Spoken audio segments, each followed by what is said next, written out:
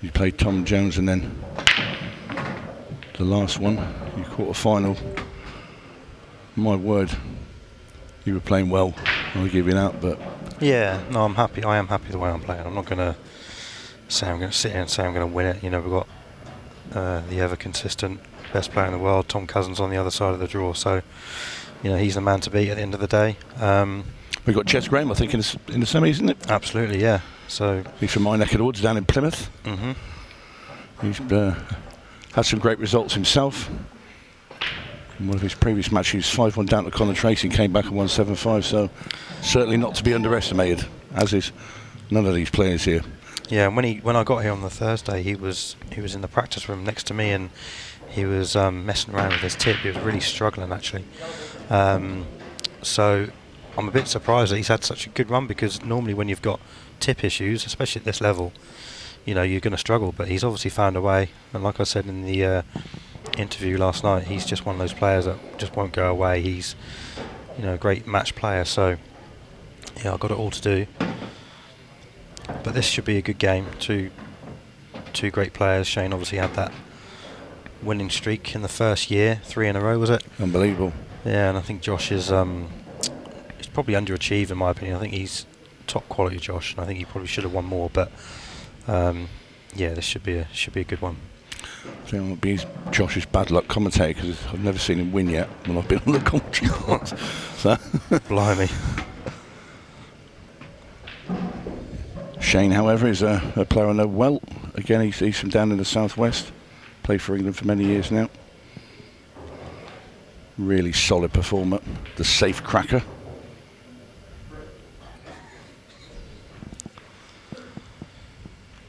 Yeah, I think the black obviously goes bottom right, so this should be a nice, comfortable finish. It's just he's played a couple of balls off balls.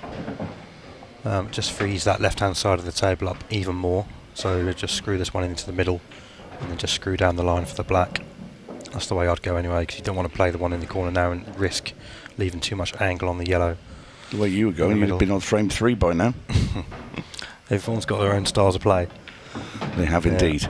And if I'm having a slow match, then you know something's wrong with my game. So if they're over pretty quick, that means I'm playing quite well and playing to my speed. So it's a bit of thing. I was chatting to Aaron Davis yesterday and going about speed of players, and he said I need those extra couple of seconds. He said just to double, in my mind, to double check everything that I'm doing the right thing, and it's just a process. He said when it gets to 15 seconds a shot, he said I need to practice it because it really hurts him.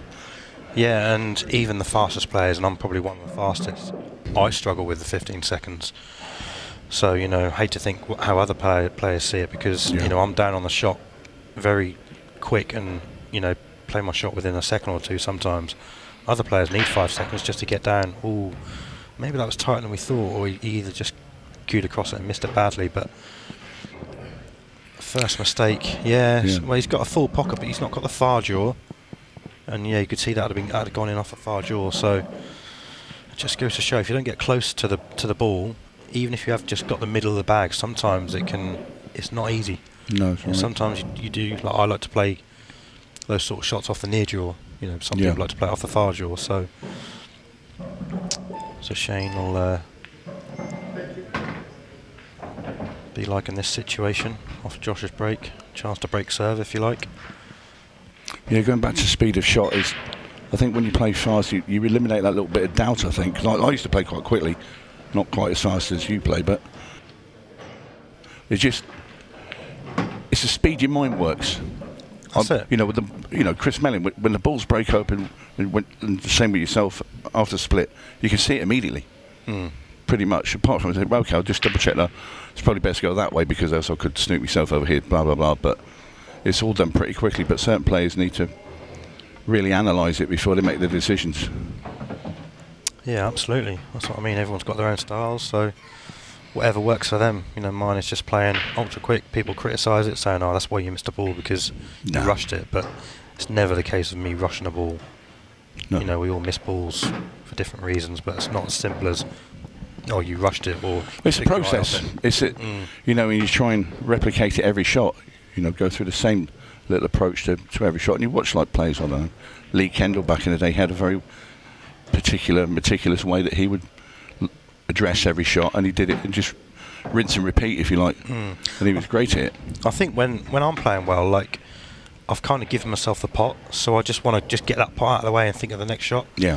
You know, whereas if you're not playing well, you're worrying about the pot sometimes as well, so you're putting the concentration into that. But when you are floating, flying around, you just know the pot's going to go in, so you kind of just get down, knock it in, and think about how you're going to go about the rest of the clearance. I think that's why I probably play quick, because I just want to get that. There's no point wasting time on an easy pot. No. So I just get out of the way and yeah, think about the rest of the clearance as quick as possible. That just keeps my mind active. If I start dwelling, then I just lose concentration. Yeah. Well, this black for first blood for Shane Thompson, and in it goes. Go to Carrow Road a bit, do you? I try to, but I used to have a season ticket years ago, but obviously weekends are pretty tough to get out. But I try and get to a few away games. If I'm away for pool, I'll sometimes get a ticket. I managed to go to the Stoke away game a couple of weeks ago when we were there for a tournament, and it just so happened I got beat, so I went to the game. We won 3-0, and that was a great atmosphere. Yeah. There's nothing better than away games. No, I've travelled around a bit watching the old football from time to time. Who's your team? Man United, unfortunately, at the moment, not very good. I used to go to quite a few away European games. They were always a good crack. Yeah, I bet. Not much chance of that many for any time soon, no. Especially not Champions League anyway. But well, Shane Thompson now trying to restore his lead on these reds. Pretty open, Sean. Yeah, it was a good split by Josh. All the balls went everywhere and nothing down. But a few dry breaks this week, and not just because they've been poor breaks. I mean, they've been really crunch breaks, and then just everything colliding into each other near pockets and nothing going in. Makes no sense half the time, doesn't No. it? But yeah, these are about as nice as you can get.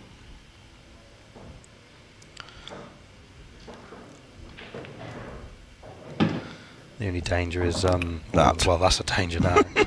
that is just come out as bad as it possibly can. That ball goes nowhere. An absolute look of complete disgust. I was going to say the only danger is the red nearest the bottom right hand corner. Just to you want to be low on that really, rather than sort of above the black. It's still tricky to do that as well. Well, he can get there now, but I don't know how he's going to go about getting that red out.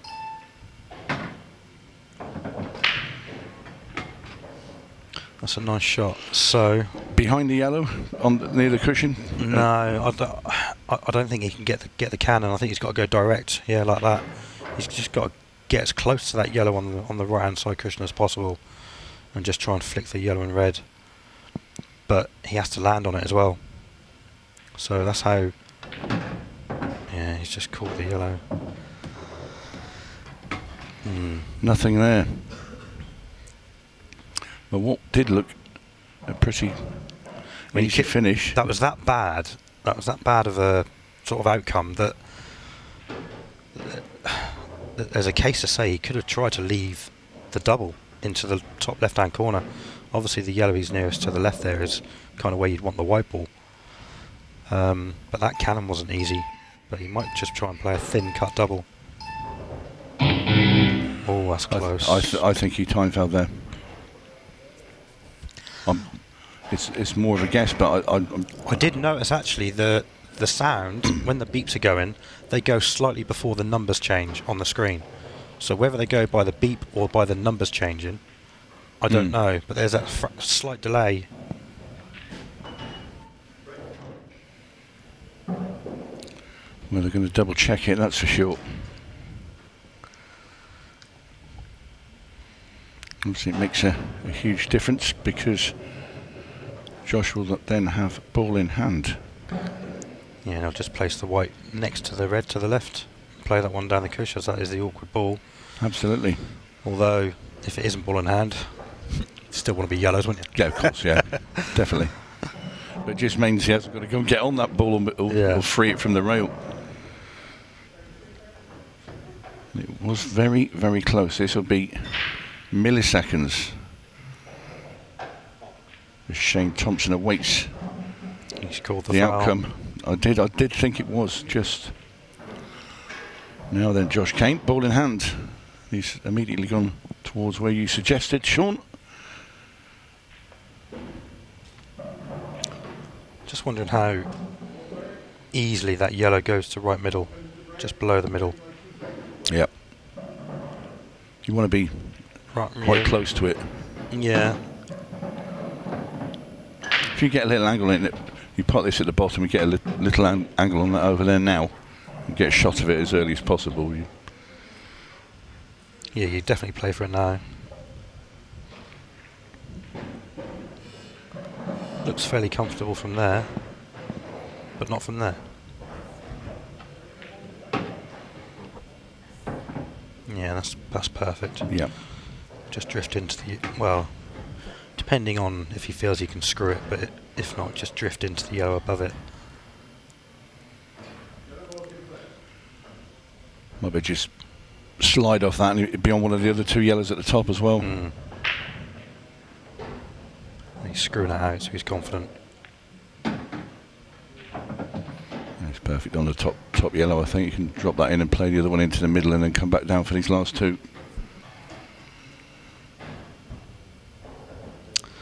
Did Josh lose first round in the last event? Because He did. Yeah, I hadn't really seen him this weekend, and I know Shane lost to my roommate Peter Mullaney in the first event, so they'll both be desperate to have a run in this event.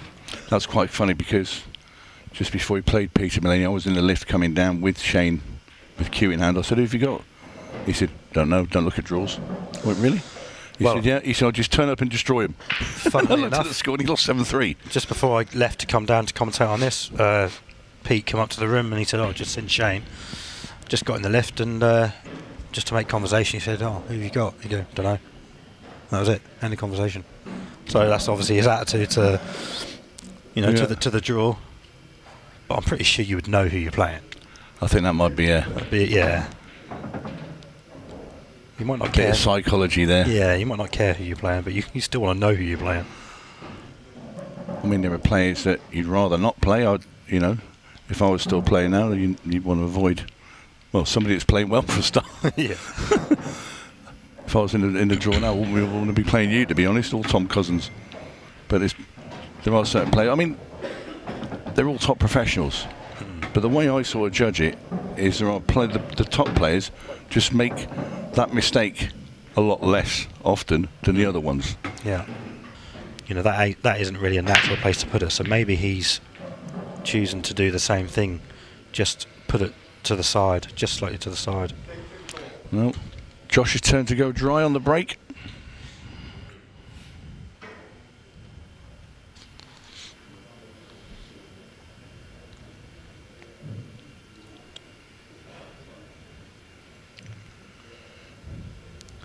Yeah, and actually these reds are quite nice because he can clear this one now, come down, and just try and get to that red to the right hand side of the table as quick as possible.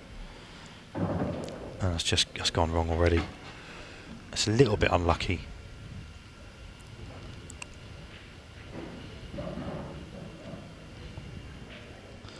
Yeah, I don't know if he can come off the left hand side cushion with a bit of right. I mean, that's side. annoying. I mean, the start of your finish, the first ball you pot, and you immediately stuck to a ball in the middle of the table with nowhere to go.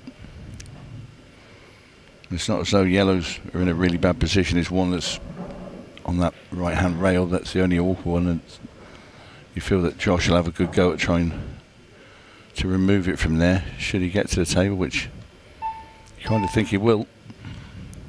Oh, it's a great effort. He's got it. Oh, super shot there from Shane Thompson. I'm not sure he specifically played the skill shot, tried to remove the yellow, but he just wanted to go into it and get it away from the pocket. Yeah, that's a nice double. Very good shot. Yeah, that's so now back to where we the were. top draw. I think he's going to be getting over the line. Shane Thompson, though, desperate for a ball off the break. Yeah, And nothing's really going right for Shane, is it? No, it's been the story of his morning, really, Sean. But you can see there he's gone from the middle of the table. He's queued down on the ball. He's got a little bit of a jump. Yeah. So I think there is something in that. There's been a few dry breaks in this match. Josh dry broke last time, and then Shane sort of, you know, his first shot he played a loose one, then played an incredible double, then missed a pot down in the bottom corner. So like I said before, it's been just a little bit untidy from Shane.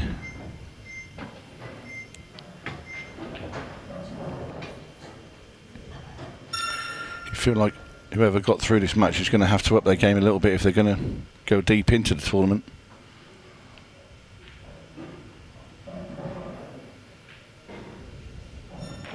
Yeah, and I think this is obviously only their, I don't know if they had any of them had a prelim, but you know, they'll still feel like then they're starting the tournament, starting the weekend. So they'll both be anxious to play well and get the first win. So there's that that part to play as well. Well, we're down to 15 seconds of shot. Yeah, Shane Thompson did play a match before. Josh Chain was already in this round. He drew Tom Ford, and obviously he wasn't here. Yeah.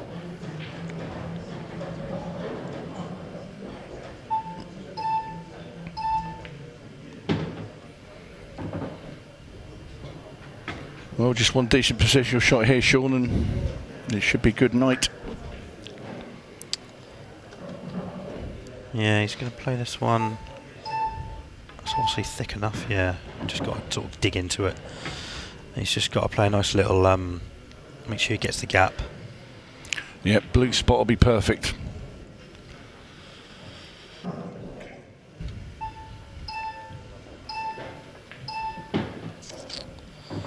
Yeah, and it's easy to, it's so easy to just run out of position on these tables.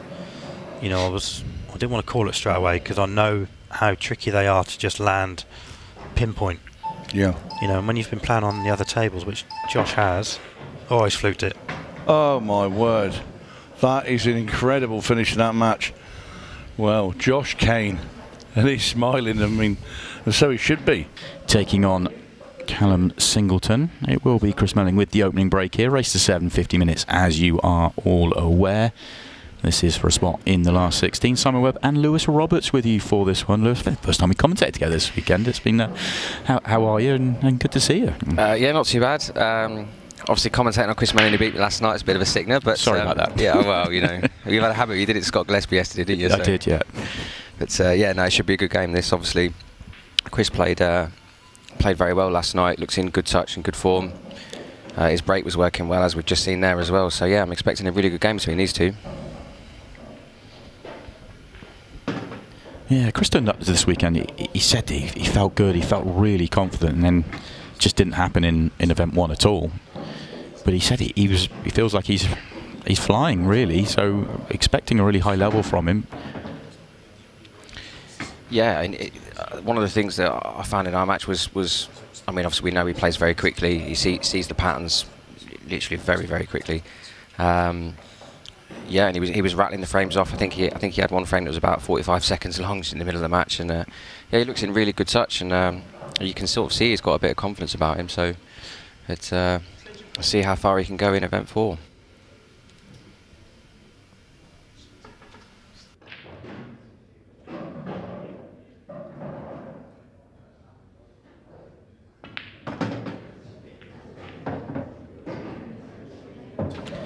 That shot's just gone wrong there. He wanted to come around and have that top yellow to come back down, so he's in a bit of trouble now. Yeah, I had the match that I didn't get to see any of your game, but I heard it was incredible, the level that you played at as well, and the level that he played at. I've heard that for both your matches this weekend. I feel like you've played unbelievably well and just come out on the wrong side of 2 real tough losses. Yeah, I feel a bit hard done by this weekend. It's just I came in feeling really good, but as we know with this game, you got to break well, and that's kind of cost me, and it's been frustrating because coming into the weekend my break was working really good. That was actually one area of my game where I felt comfortable and confident. And yeah, I just, you need 7 chances to win a match, and I haven't had 7 chances against Mellin or Cousins. So yeah, a little bit of a sickener, but that's the way it goes, and you just have to keep plodding along. I feel good, and I'll keep putting the work in, and hopefully I'll reap the reward soon. Yeah, I guess it's the dealing with the losses. I think it's the hardest thing to do in the game, but also one of the most, well, maybe the most important thing. Yeah, I think whenever you lose a match, you've got to, even if you haven't done anything wrong, you know. I mean, obviously, I've against Cousins I had 4 dry breaks, so at some point you have to sort of look at it and say, break needs work. You know, yeah. At this level you can't have that, and it was a bit harsh because I felt like I was hitting the break good. I wasn't sort of like miscuing it and getting bad contacts or bad timing. It was just not working. But there's always stuff to work on, and yeah, with all the losses, you've got to take the positives, but you've got to be honest with yourself and look at the areas where you've got to improve. Yeah, that's it. Always striving to improve. Lost a turn on the previous visit for Callum. That was just to give himself this opportunity. Doesn't have to go, but I'd be surprised if he doesn't.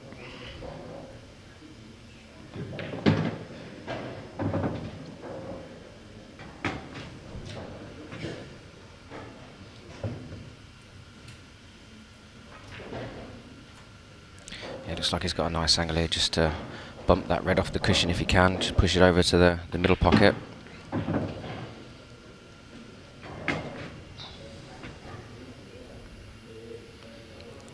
One on the left-hand side cushion, just needs to be careful with, make sure it gets nicely on it to be able to drop it in minimum of fuss. Yeah, he's going to want to get the cue nice and close. It's going to be important to have an angle. Doesn't want to land straight on it. He's got a couple more shots to navigate first.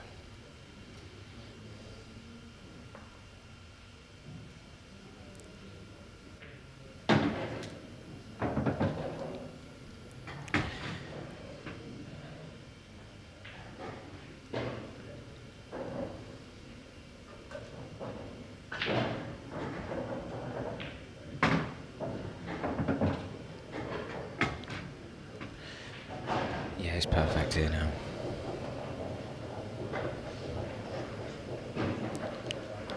It's important to have a nice angle on it, so you've just got to float it down rather than having to punch it in. Just makes the shot a bit easier, hitting it with as least amount of pace as possible. Callum's looking good for the first frame. Gone through this really nicely, isn't he? It's one thing to have a nice open table like this, but there was a little bit of work in it, but he's just been spot on all the way through.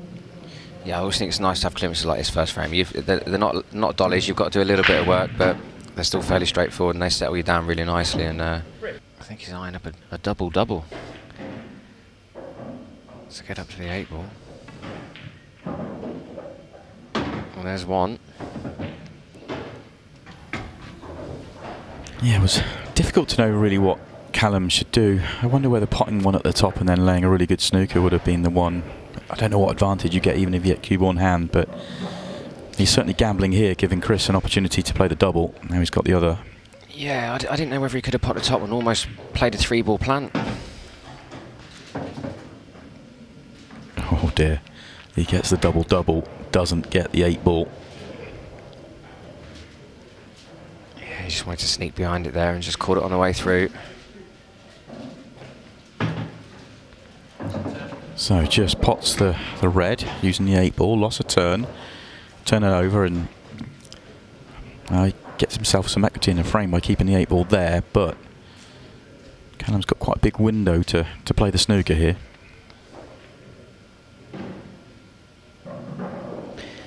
I think, would you be tempted to even play the cue ball down and leave Chris the edge of the 8 ball to force him to move it? Yeah, possibly. Try and make it as awkward as possible to come off the bottom cushion and get that full ball. Yeah, and he has done exactly what you said, left in the edge. I mean, what Chris is going to try here, he wants to come around, make contact with the 8 ball, make sure he hits the cushion and leave the cue ball behind it if he can.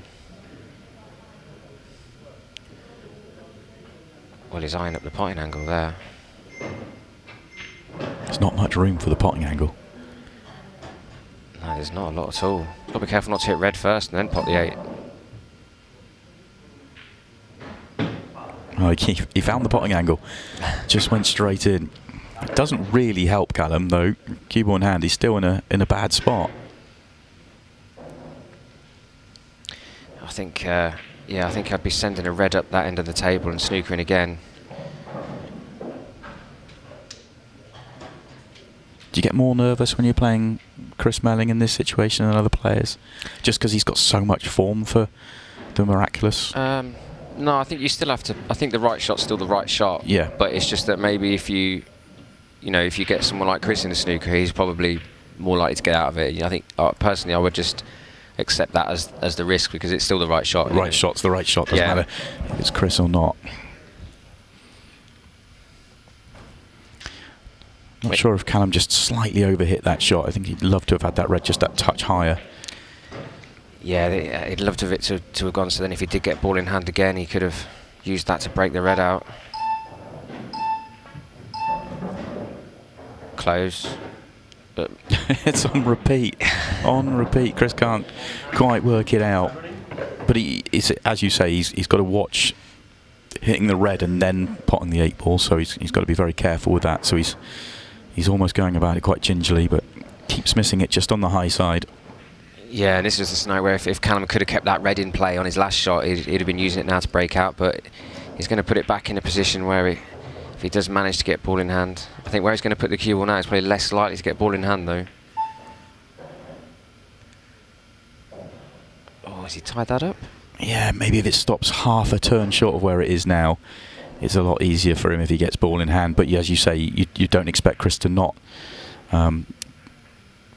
too fouled here. You expect him to get out of this snooker now. Yeah, and I think if Chris side cushion, if he just makes contact with the 8 ball full ball, almost puts it back where it is. Especially if he just moves the red enough that the 8 ball might squeeze in or something, and he could have an advantage. But he's going more than the 1.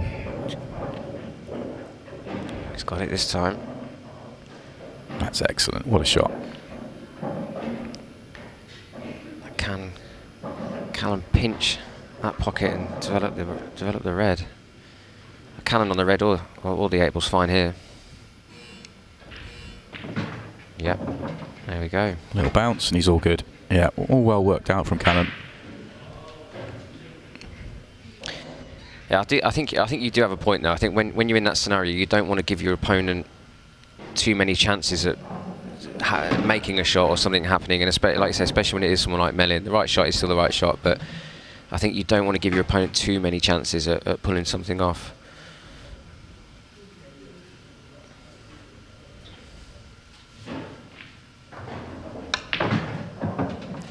It's a strange shot. Yeah, I was expecting just a follow through for the short side position, and wasn't the best of shots to bottom right, in all honesty. That's why he's got this trickier 8 ball, but trickier than I thought it would be. Oh, where's that white ball? Where's the white ball? Wow, that's incredible. That is incredible. That's a gift for Chris Melling. Unbelievable gift. Yeah, so he has switched to the front ball.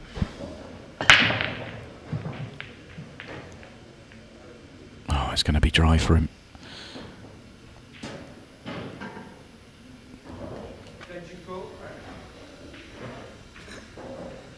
Yeah, and he's hit them all right as well. Just didn't make a ball. Oh, what a beautiful shot that is. Yeah, very clever. That's good vision, that is. He's opened these right up now. I was about to make the point, it's a messy layout, and he's played one shot, and it's gone from being a really, well, what I thought was going to be a fiddly finish to being, well, routine. Yeah, and even from there, getting onto this slightly awkward red is getting it out of the way as early as possible. I think that's just what you see with Chris more than any other player is his ability to see the shots that just completely develops a frame. Not only just to see it, but to see it as quick as he does. I think he's the best in the game at doing that. Yeah, unbelievable at it.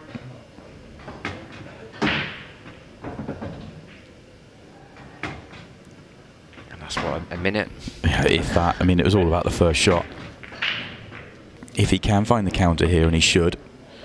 No, he's not going to do it in one visit, but he needs that red to keep going. It has. but then he's got the next break. If he can start to find some positivity, make Chris be 6-4 and make him think about things. Yeah, definitely. You've still got to keep going, haven't you? Because you never know. Even though that, obviously the chances for Callum in this match are very slim now, you've still got to keep going because you never know. Obviously, Chris has made a couple of errors in this match. He's not been perfect. So if you can, like you say, if Callum can take this frame, break addition extra to make it 6-4, you never know. Well, he hasn't got the snooker, which I thought he had. Oh, Chris Melling. Another special. Oh, that is incredible. What a shot. If you're going to snooker Chris Melling, you have to snooker him. You cannot give him those looks. What an amazing shot. And the 8-ball to match. Get to see the first Tom Cousins break. Another sledgehammer. But it's going to be dry, and that has been the theme this weekend. I've seen a lot of players hitting the break well, but the balls are just not going down consistently. Like, you know, look at them, just all over, just nothing finding a pocket. And this is a really good opening chance for Rob. It's a big one for him too. It's one where you kind of put a marker down against a player that, you know, the calibre of Tom. You know, you need to be sending some kind of like signal to him that, you know, you're here to compete and compete well. Nice control there from Rob, just pulling the cue back through those yellows. Want to be in a nice straight line. And I can pop away these 3 reds that are in that little tick formation.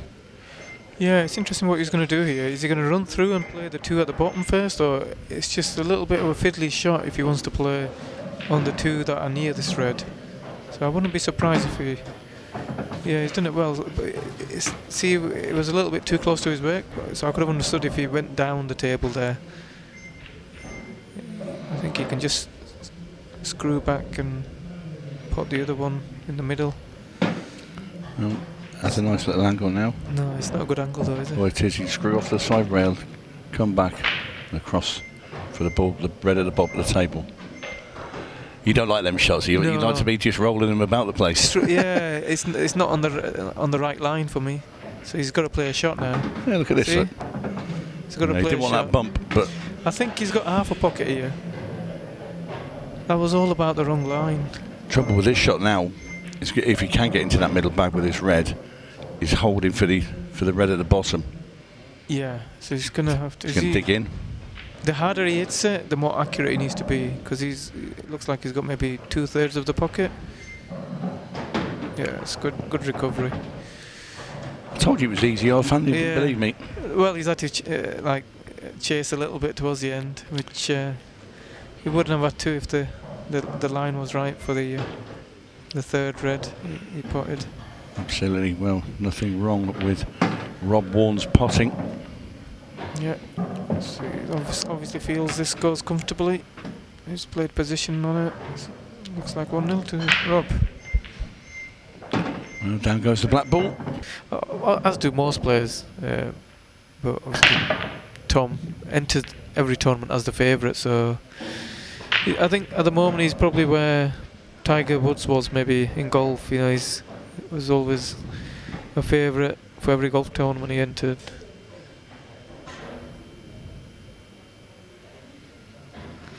Another big break, but dry again. So Rob needs to make sure he punishes that dry break. Another big danger in this event for seems a little resurgence of a certain Mr. Melling, looking very ominous. Yeah. I was on commentary last night, well, not with him, I was on his match, and he was blowing players away, and he started again today, didn't he, with Callum Singleton, 2-1 down and 1-7-2 in quick, smart fashion. Yeah, I think a lot of the players that came back from China, they probably struggled a little bit with adjusting back to this game. You know, the small cue ball. People don't realise how much of an adjustment that is, because you're playing a cue sport for best part of 2 or 3 weeks, where the cue ball is the same size as the object balls. And so when they go to China, do they moan about they've been playing this game when they get there? No, it's easy to adjust. Oh right, okay. From English pool to Chinese is easy to adjust, because you kind of know what's the right word? Like the conditions are more what you want them to be, if that makes sense. Whereas this is the only cue spot where the object balls are bigger than the cue ball.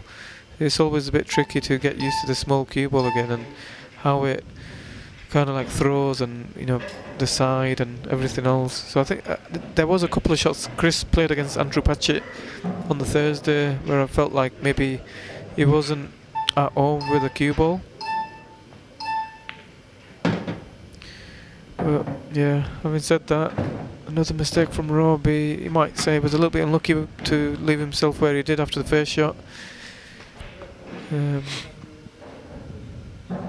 But he's given Tom another good chance here to capitalise on a mistake, and every mistake that Rob makes is going to hurt more and more and affect his mindset potentially.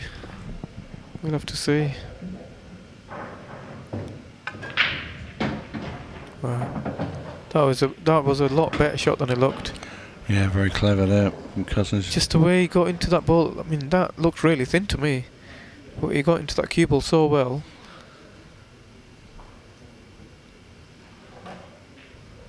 I think the whole finish is now pretty elementary with that one positional shot.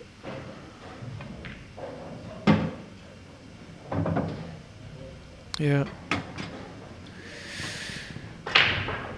Should be fairly simple now. Drop, couple of stone shots, I'd say.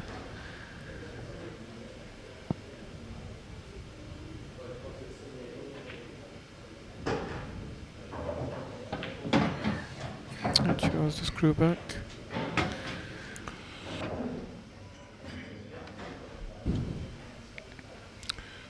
Yes, it's been very controlled from Cousins in this frame. As he puts the cue ball on the rail. Yeah, just has to drop it in. Dead straight on the black. Yep. He's taken these out pretty well. Again, I think it was all about the transitional shot to get on the ball that was on the top cushion. He played it beautifully. Yeah. Well, he's took your advice, done just that. Does he have the one cushion? I wonder if he's got the one cushion between the red that's in the bulk area. Plays that with a little trace of side. I think that shot's there, maybe. No, he's going the cocked out way. Yep, he's going off the three cushions. Has he hit it? I don't think he's hit it. It's wide anyway, but yeah, it's a bit soft. Yeah, he didn't hit it hard enough. And Rob will just put this red off the yellow to free the black up, and be absolutely amazed if he doesn't mop up after that. What a great chance this is for Rob. Just needs to make sure where the yellow goes. Yeah, that's good. He's controlled that pretty well. That's it, you just want knocking it down the bottom rail for there's the best case scenario there. But yeah, these reds are sat there begging to be potted. Yeah, it's going to take a really big mistake for Rob not to clear up here and get on the hill. 6-3 will be a big lead. 15 minutes left on the clock, or maybe 14 and a half by the time he's finished mopping these up.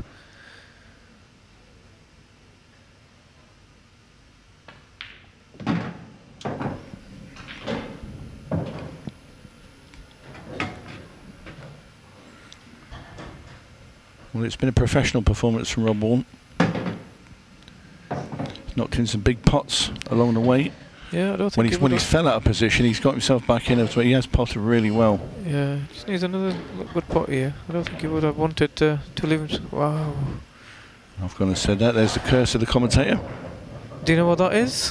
What I called it about a frame or two ago, the Tom Cousins effect. Yeah. 100. Yeah. Rob does not miss this. Well, he's a big potter. His game is based around good potting. Cue ball. He's alright, it's just going to pull up. Ooh. That's a massive error, how's... Well. Like the finish that Rob had there, he'll be absolutely kicking himself. Oh, Tom. Oh my word, no, you would not believe that. Yeah, mental. I mean, it could be a case of mental fatigue. You don't know. Let's see if Rob proves me right. I did say Maybe the next wants chance to he go home gets. tomorrow. Yeah. Is he gonna take this chance confidently, like I predicted? I mean, it's a glorious chance. Look at the Reds. I don't think he can ask for a better chance than this. Just has to hold himself together.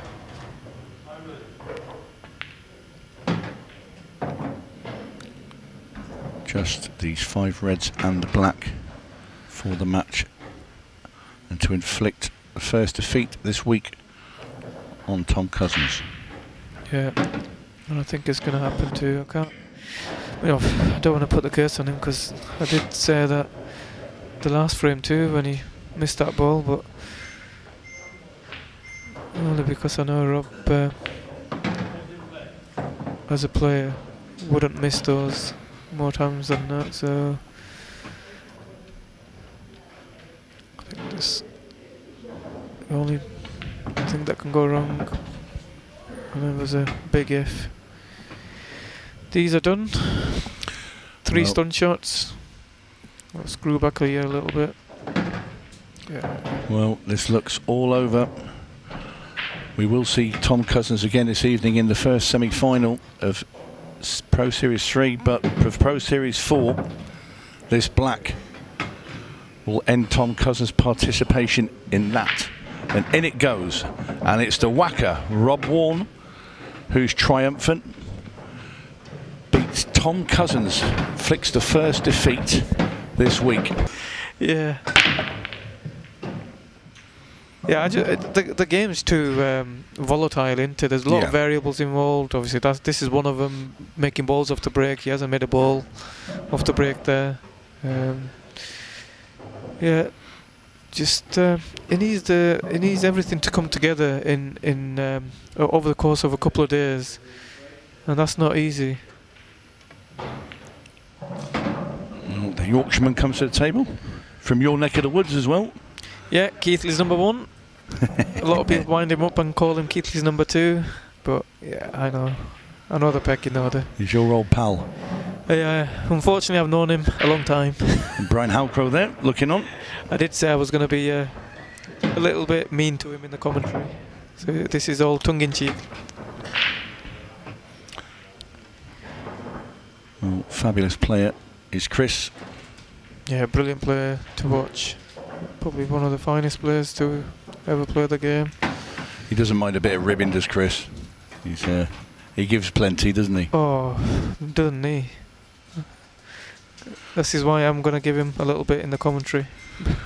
But this is turning into a bit of a difficult finish now. The black's also looks like it's tied up. I don't think it goes anywhere. Well, Chris is an expert at picking out finishes from nowhere, but this one's going to take some doing. Yeah, I wonder if he can play the yellow off the yellow into the bottom right corner pocket.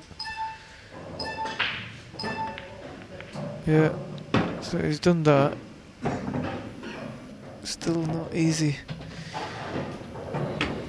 Can he play? Does he have to play the plant? Oh, this is really thin. I don't think he can get through to the potting angle to pot the one that's closest to a pocket.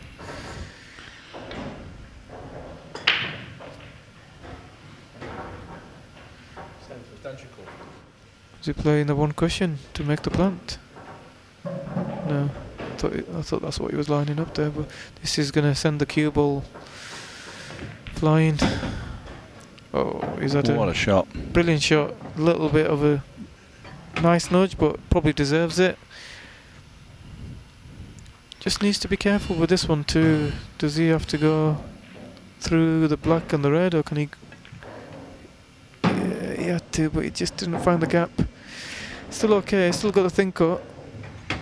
Little shake of the head there. He's a bit annoyed that he didn't get right the way through, but has a shot.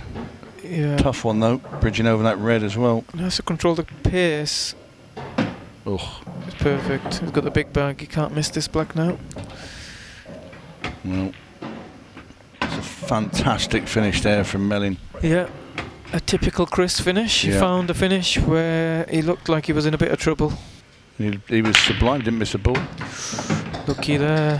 That cue ball was arcing right into the middle, and the yellows look really good.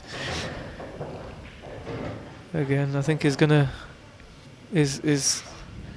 Well, the cue ball there, he lost control of that one, and he puts his hand out as an apology because Chris will tell himself, you know, anybody else flirts with those middle bags with the cue ball on the break, he's brutal. Yeah, he is brutal with it. I've heard it so many times. And that was going in until the other ball came across and yeah, cue ball knocked it in. So he's been fortunate. Yeah, and now for all the world, it's going to be 4-0 now, and Decky will be thinking, why does this happen to me again? Yeah. I think he's been on the end of some beats where he's not really done much wrong, but this is what when he said that he's underachieved. This is probably one of the reasons why he can't do anything about it. I mean, obviously he made a mistake in the last frame. Who's to say 2-1? Maybe that enough does happen, but yeah. I just think Declan's such a good player. You know, I've watched him now. Yeah, he's a brilliant player. It's just he's classy. Just all of it is such a talented player, but you can do nothing about this. You know, Chris has had a bit of fortune now on that break and not gone in off, and they've come out plumb again. And you know what Chris is like when he's in this mood. Yeah. Doesn't miss anything.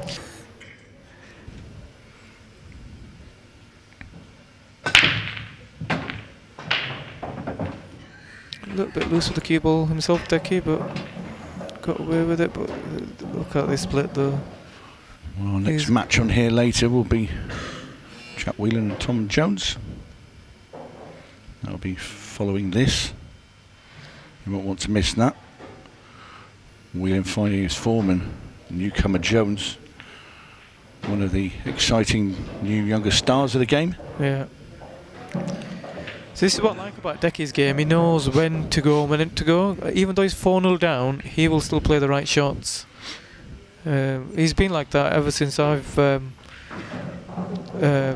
seen him play pool. I think he came from a snooker background. So for someone, usually snooker players are a bit more gung ho, go for everything. But he's got a really good, what's the right word? Good game management in his game.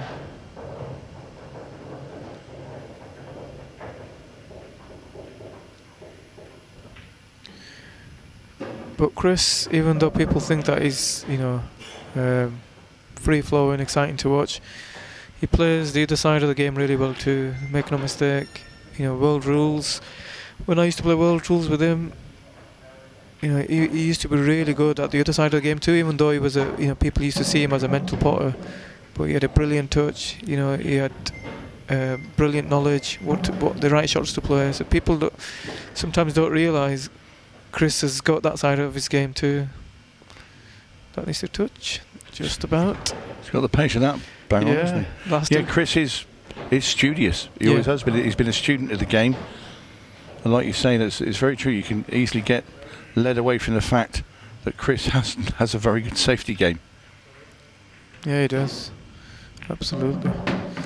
You don't see that an awful lot of it because he's belted the balls up and he's potted them before you can blink. But yeah, especially in this rule set, you know, you don't really see any much tactical play at all.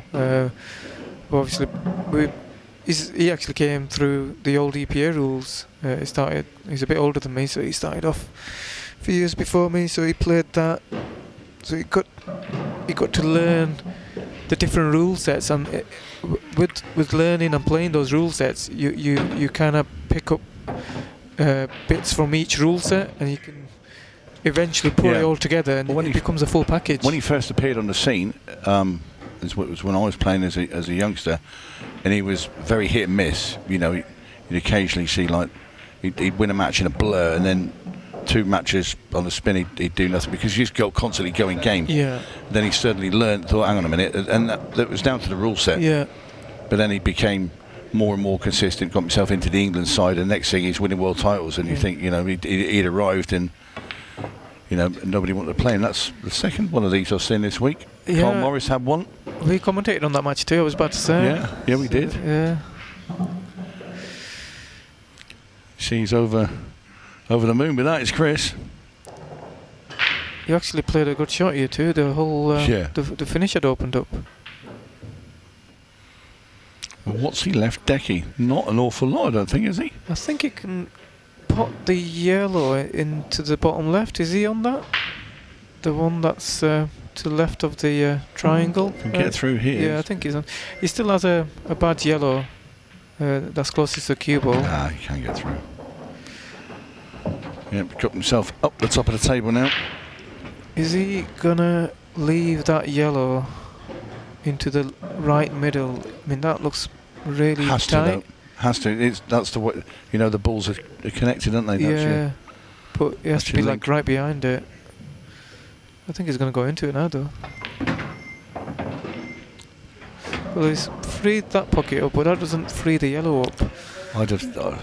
Now he's. I'd have just left them two there and just tried to get rid of the two up the top of the table and just took me medicine and give me. So you want to get the one on the board, and you know, if you get right behind that yellow there, you can get it into the middle, and the black's easy then in the other middle. But yeah, I mean, obviously, we don't really know how tight of an angle that yellow is into the middle.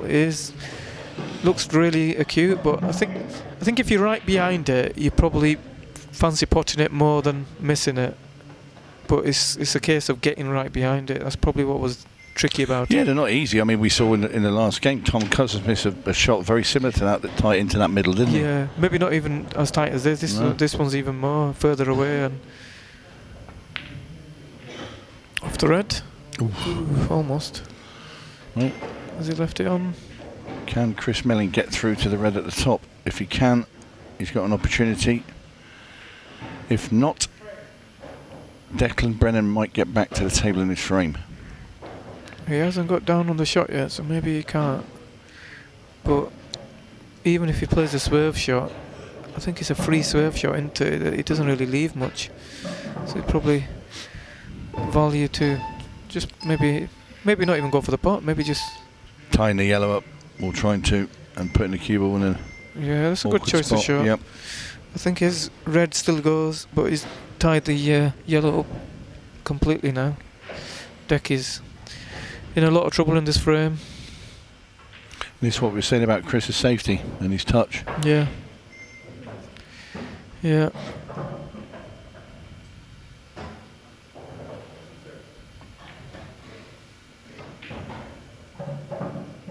Clever shot there from Brennan. Yeah, Chris is well ahead in the safety battle though, so he's just needs to make sure he doesn't do anything silly. He's 5 against 3.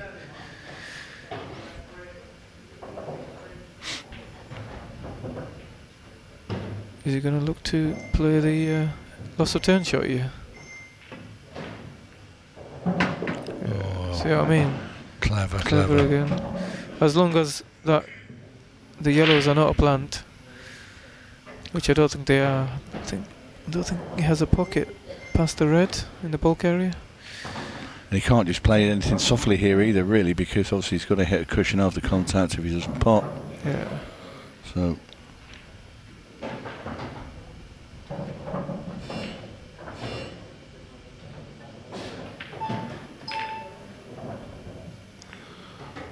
Nothing else really that Declan Brennan could do. He's glued. It's a good shot, that. Chris to that red ball. It is a very good shot. It's actually a very good shot because it's hard to play good safety now. It's going to be hard for him to get any type of snooker, but it's going to be hard for Chris to not leave him a sight of one of the two yellows. I think it's also hard mentally for Declan Brennan at 4-0 down to be able to play this level of safety, because you know he's fighting just to get the first frame on the board. And great touch there by Chris. He just barely. I don't think it was touching ball. I think the red glanced the red a little bit. Such a good touch. Any harder, he leaves that yellow with a perfect angle to track up the table. Such a good shot that was.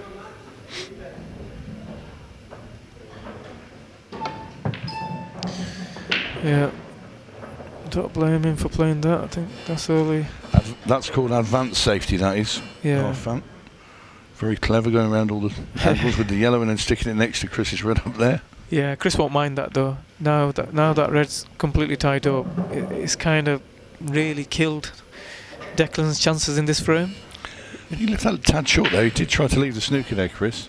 Yeah, but do you know why he's a tad short there? Because he hasn't concentrated as hard as the last one. The last one, he had to get absolutely bang on because he was leaving something on for Decky. Here, you know, even if he leaves this yellow on, where the other yellow's gone, it's just a lack of concentration, I think, that one.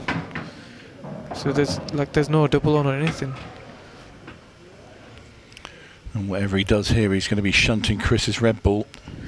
Well, he might not be moving Chris's corner. red, but he's definitely going to be freeing it. Well, he's definitely doing something. Yeah, good old Hevo. That's your when in doubt, give him a clout.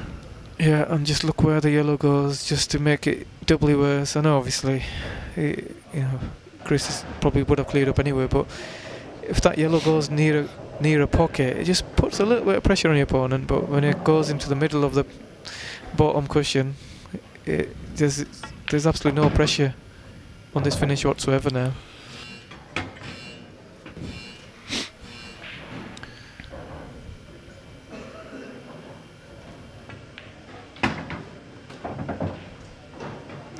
Well, this has certainly been the longest frame of the match by some weight.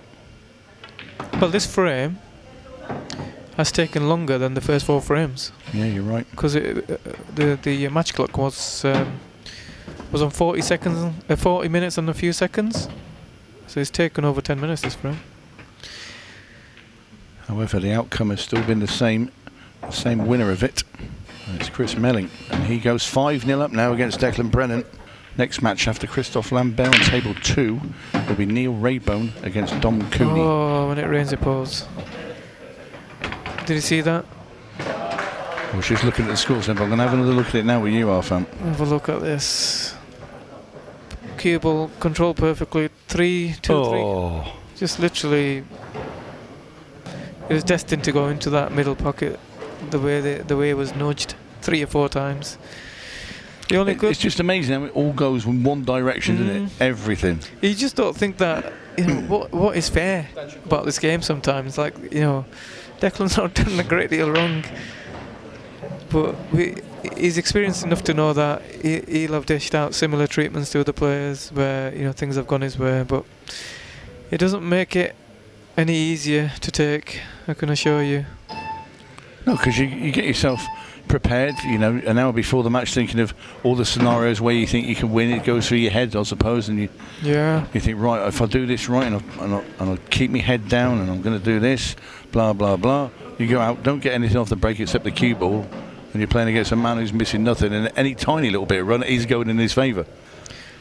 That's it. It's not to say Chris has been lucky, but it seems to be one-way traffic. Yeah, doesn't it? maybe not. Chris has been. I mean, I think the one bit of luck he had was probably the second break, where it was going to go in off, and another ball knocked it away.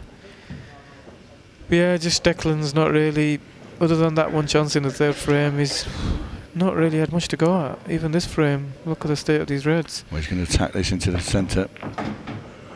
Yeah, so now Declan, I think he's not throwing his arm at that one. Yeah, a bit. he's not playing his. He wouldn't have done that if he was a 6-0. Yeah, this is not Declan now that we're seeing. A bit of frustration came out in that first shot.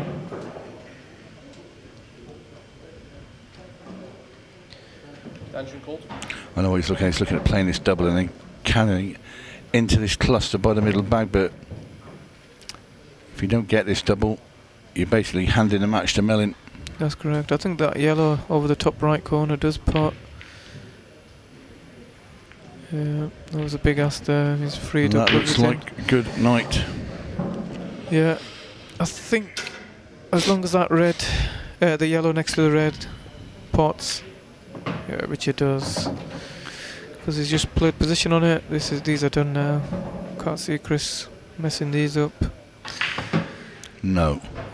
Well, do feel for Decky. Yeah, I feel sorry for Declan. Nothing's gone his way. No, you don't like to see anyone get whitewashed at this level.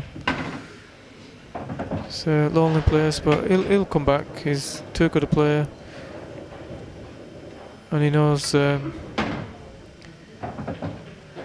what the game's about. You know, this could have happened to any player. It can indeed, and it has done on to many players against the Magician. And it is Chris Mellin who parks the black ball in the middle pocket, and he wins by 7 frames to 0, and is looking ominous. Wow, the bouncer is known for his big break. Yeah, and that's a big penalty. Ball anywhere on the table.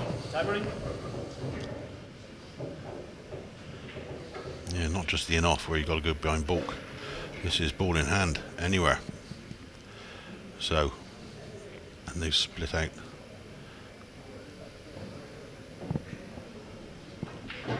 Yeah, and the difference it makes, as you said, anywhere on the table means Stevie can just come down and get on that awkward one straight away. That's right, dream start really. I mean, you couldn't ask for more than that, could you? Now Stevie's just finished. It's probably 15-20 minutes since he beat Dylan Leary, because Stevie's the number 2 seed. He's at the bottom of the draw.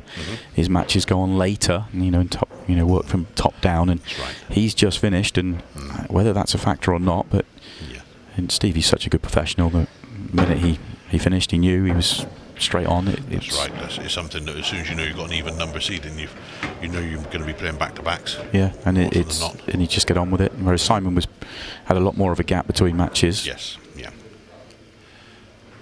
Yeah, I commentated with Simon Flaxman on the last match, Stevie against Dylan, and yeah, they both struggled.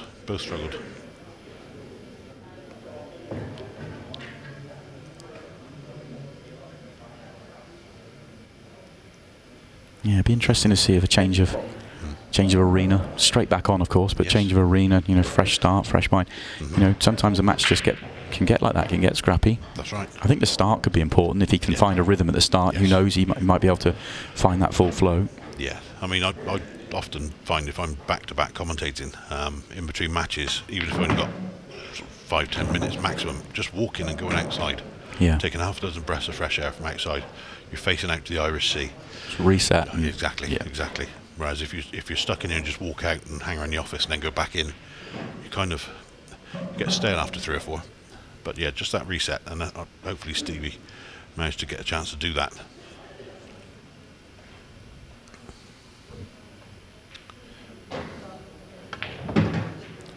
Yeah, nightmare start there for Simon. Stevie's come out nicely there. That's a good shot. Didn't want to be short.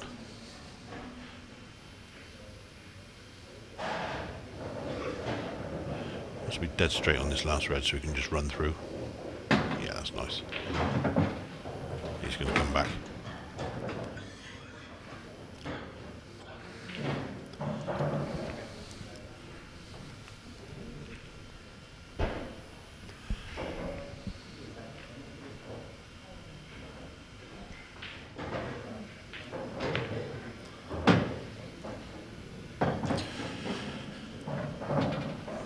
Interesting there, Stevie. I mean, he would have had the choice of, if he was dead straight, running through for the 8-ball to the right centre, but something I noticed in his last match against Dylan, 2 shots where he had to play delicate. Ooh, wow. He was up out of that one straight away. Well, that's quite incredible. It really is. I mean, he was very methodical, worked really hard through that finish, and it was all there. And, well, he must just come across it. See that cue come out? Yeah. Butt end of the cue came away from his body, then cued across the left side. Got a bit of a deflection on the cue.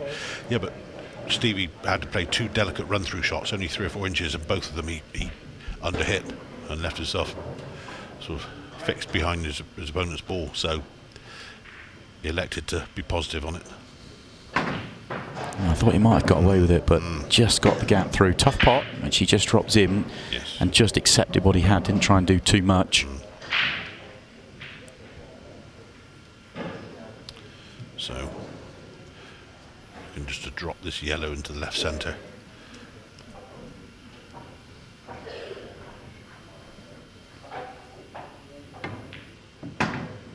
That's really, really well played shot. Yeah, excellent.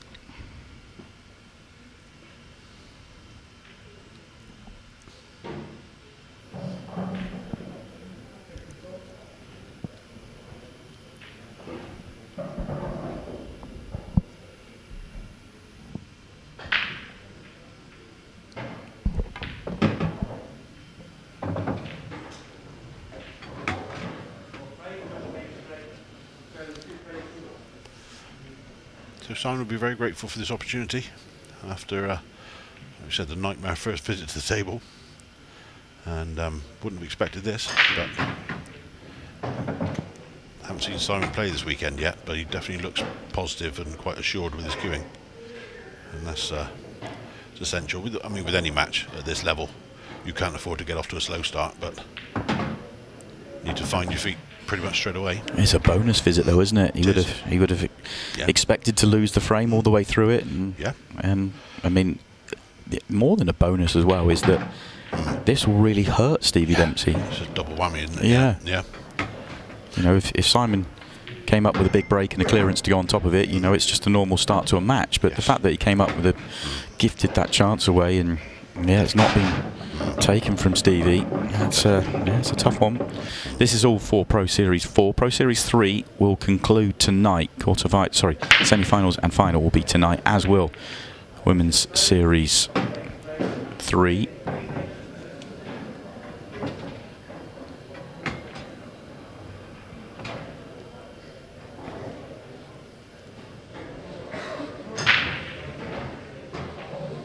Keeps the cue ball on the table this time, does the bouncer, so he'll be much happier with the way this one's come out. Made another ball and has an opportunity, and it's a very good one actually. These are laid out nicely. Yeah, he will take reds. It's just a case of that red by the yellow. I'm pretty sure it does go top left. Yes, yeah.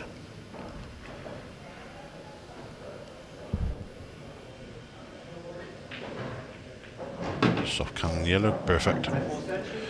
Perfect.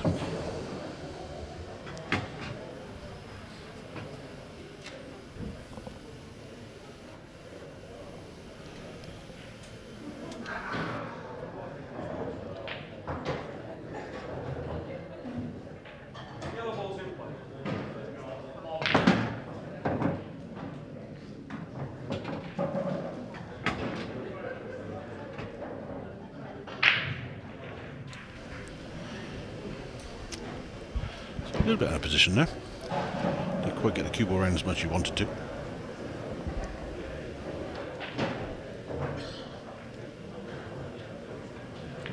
There you go, nice.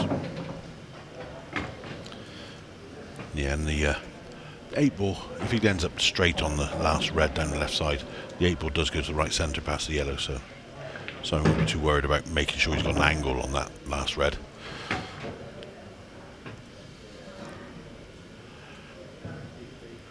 Checking exactly where he wants a cue ball to make it as easy as possible to run the red into the top left and track down for his last red.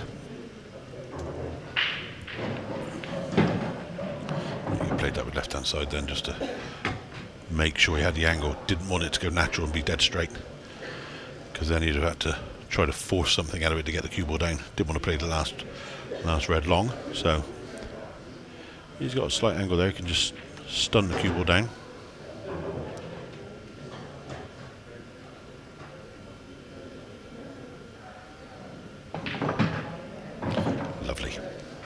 Absolutely lovely. Just having a look at that 8-ball to the centre.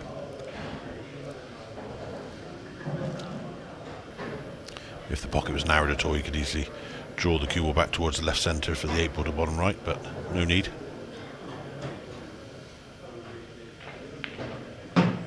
Lovely.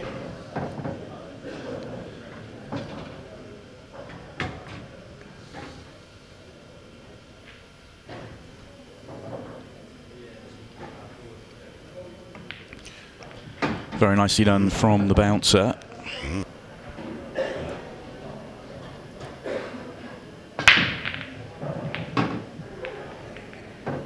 Cue ball tracking down, didn't get touched by anything, but it's in play.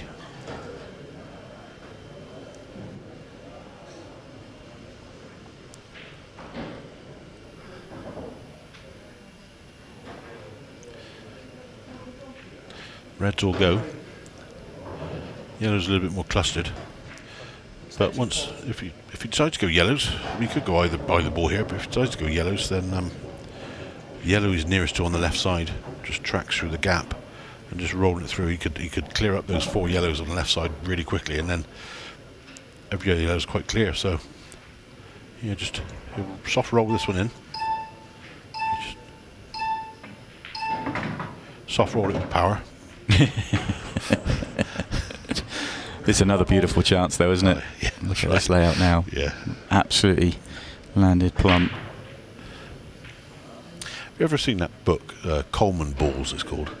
It's all about David Coleman, the sadly passed away presenter of Question of Sport, who was a sports commentator, and it's all about little faux pas that commentators have made in the past, things they've said that have come across wrong, and mistakes they've made, like Murray Walker. And he was talking about rallycross when he said this driver, his vision is perfect, and he drove straight into a grass bank. yeah, things like that. And I just think every time I say something like, "Oh, he just trickle this one in, and smash it around 4 cushions." Yeah, so you sort of hang your head in shame, thinking what was said can't be unsaid. Yeah, I always think of Coleman Balls. It's a great book.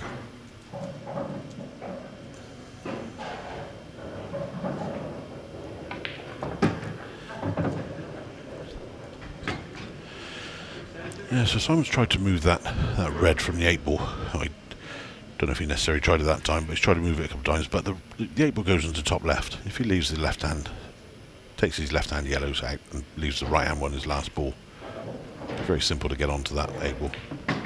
There we go. So go left again.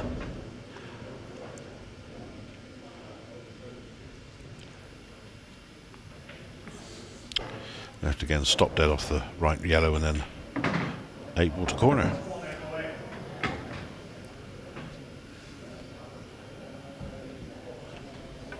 So bouncer bounces into a lead.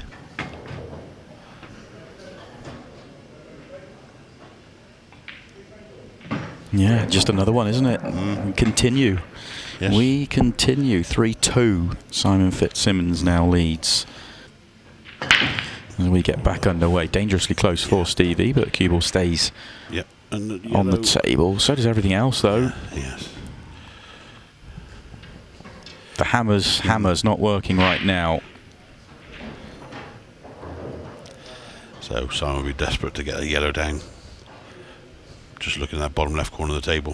If he can get a yellow down, it leaves him in prime position. Extension call.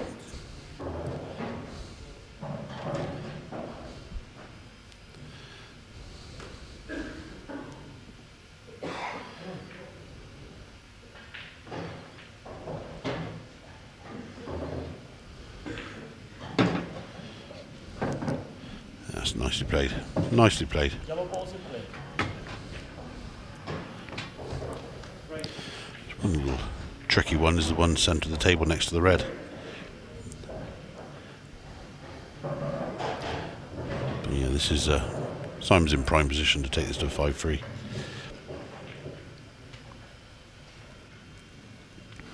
When you deal with the one below the 8-ball, though, what's the plan there? You getting rid of that out the way early?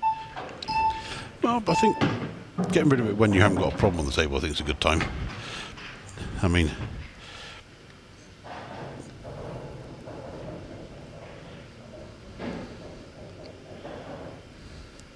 yeah, some interesting decisions to make here. Really just we talk about pattern play, and I feel like this was one where the pattern really is quite important. You could make this look really simple, or it could get awkward. if he can get straight on it between the red and the 8-ball, he can play it off the knuckle straight and screw straight back out the gap. So as long as he's straight, you can hit it full ball.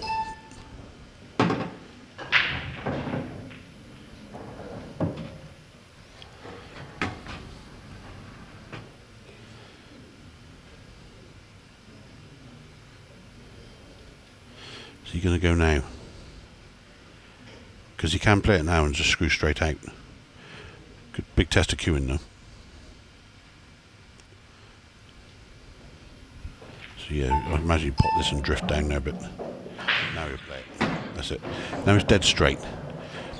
You can play this in off the knuckle and screw it out through the same gap. Not screwing on a good line though, is it? I mean, the one on the left-hand side still feels awkward. Simon does like a double. He's good at them, but it's awkward to drop it in the middle. It is.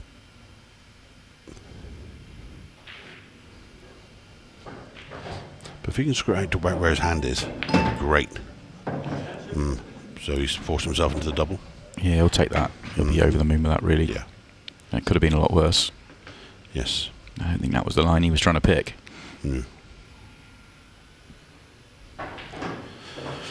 Yeah, just slightly came across it then, hence lost the cue ball into the red.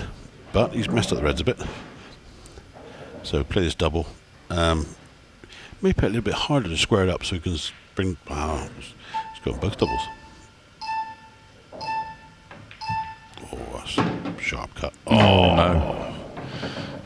I'm really so. I mean, he must have been slightly awkward on the line of that double in terms of not being able to get good on the next ball. Yes, that's a problem. So Stevie's going to take cue ball in hand and play the top of those 3 reds you can see now. Yeah. A slight angle to split the other 2. If he's dead straight on the double, he can get himself on the pot that he took on again. Yes. But if he's just off straight at all, then it gets even harder. And he didn't have much room to play with. So yeah, big moment that was. Yeah, really awkward. It's one of those. I say, I think the pattern was everything. If you get the pattern right there, you could have made that finish look easy. But it was anything but. That's right. There was some problems that just somehow Simon wasn't able to work out. Yeah, I mean that's the difference. Obviously 5-3 to 4-all. I mean, it should be. Yes. Stevie should be taking these out. He knows that. Yep. Just don't want to leave himself on that bottom one later on, so that's nice. Play the plant now.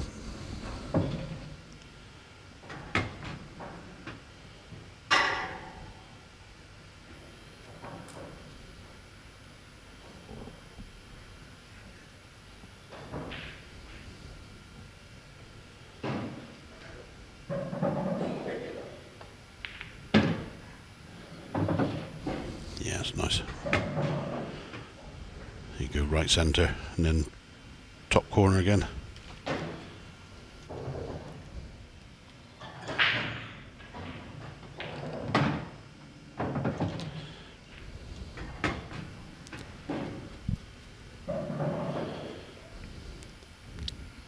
So loaded left hand side, bring this across to the side cushion.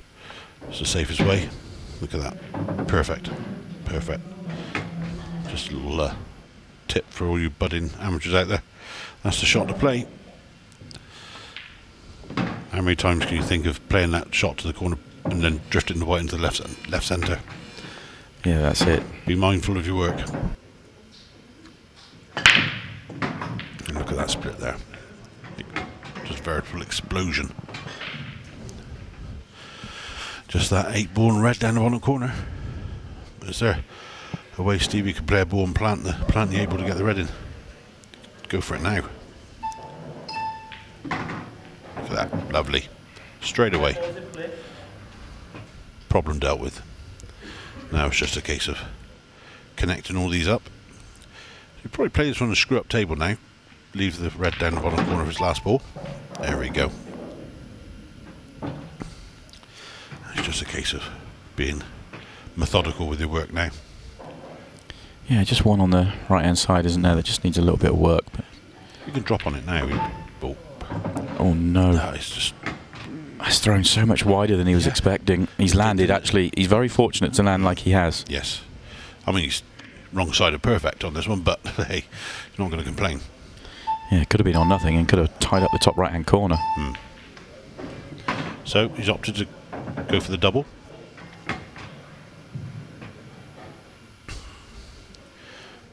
Go for the double and just leave the cue ball where the red is. Be perfect. Taking his extension so he can just. He knows you're not going to need it again after this shot. That's key.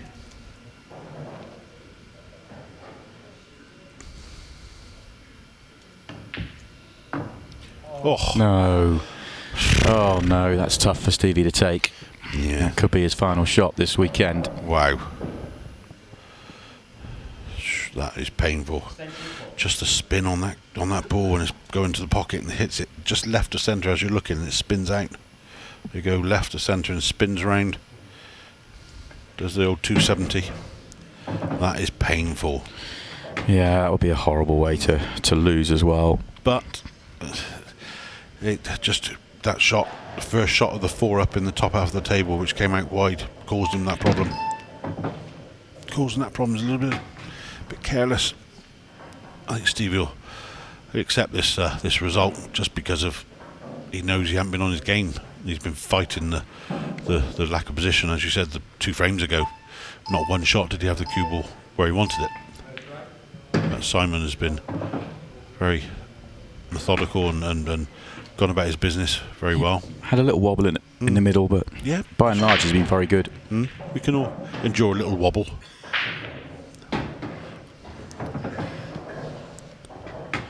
Yeah, so you play the left red now, left yellow now, sorry, and then bring the white ball back up table. Perfect. So Simon Fitzsimmons about to make this a 7-5 victory over Stevie Dempsey, and our number 2 seed.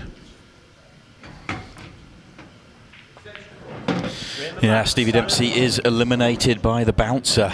Simon Fitzsimmons is through to the quarterfinals. We'll see him tomorrow morning. We will hear from him after this short break. We saw Tom in the last one just struggle a little bit. I think it's probably a key talking point for both of these players, to be honest. When I watch sort of both of them, I know Chippy's always got that power behind his break, hasn't he? But I know it seems to be a big talking point about a lot of games that he plays, especially whenever I've seen it in commentary. It's always mentioned a lot, but I've never particularly thought Jez as a big power breaker. So you see there, he's tried to time them as well as possible rather than go for power. Yeah. And you know, he controlled the cue ball brilliant, but doesn't really ever seem to look like making a ball when you hit him like that. That's how I feel anyway. Yeah. Yeah, I mean, you yourself, you've got a monster break. You time it really well.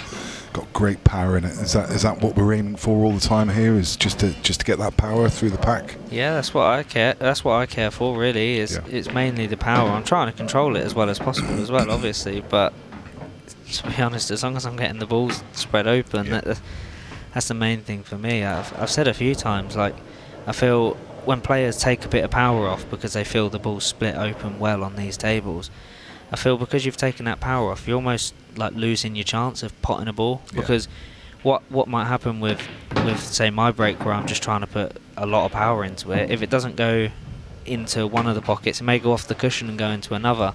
Whereas if you're just trying to hit them slow and try and just get the balls open, it kind of gives a ball almost like one opportunity to go into a hole. Yeah. And Sean Chipperfield, from that dry break, he gets first chance and just ran out of position slightly here. He's got the ball over the top right, but a little bit difficult to navigate from here. Just needs to control this well. He's played it well to screw off the red. Important that he got a fit contact and didn't sort of go below it and get the cannon, and the cue ball could have stuck at the top. But obvious issue here, Luke, is clearly the 8-ball. I mean, what are we doing here? We're just landing it for the double now? I think he just plays for the double, yeah. There was never really an opportunity early on in the frame to develop it, which is obviously, if you speak to a lot of the players, they say to target your problem early, but he's never really had a great opportunity for that, and you're just playing a risky game if you decide to go into it now. So just opting for the double. It's high, isn't it? It's not a gimme double. It's he's going to have to find the right line. Oh, slid on him. Yeah. And that's the thing with these rails, you know, he's played on them enough this weekend, so it's not an excuse for him. But if that was sort of match one of the weekend, that can easily slide away from you. The rails play very different to sort of any table that you'd play on locally. So getting used to shots like that it can be tricky. Not often you see that from a player. Yeah. Reaching right over, preferring to do that than get a little bit careless, you have to say as well. To be honest. Do you think there's a reason he wouldn't have got the rest out there? Yeah, I don't know. Maybe it just felt comfortable. You know, the clock wouldn't have come into that in that scenario. To be honest, I'd be tempted to play safe now. I think the one that he's closest to and just stun the cue ball behind the red on the right hand rail. But you know, he likes the cut. And going to choose to attack. He just not got loads of control over the cue ball. He does. And to be fair, it's not on a ball, so he knew. Can't speak. He now will play safe. He definitely favours the aggressive option. Yeah, he always has been, hasn't he? That is his style. So you know, I'm not surprised that he didn't play safe the shot before.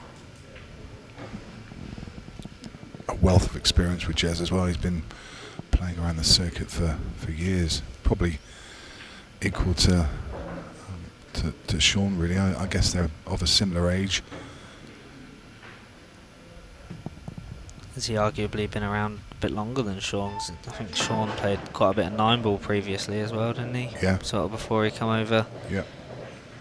Well, bit of a saving grace there for Sean that the 8 has gone across the path of that red. Just wonder now, can he cut this to middle and send the cue ball top cushion and knock it out? I think he'll just play.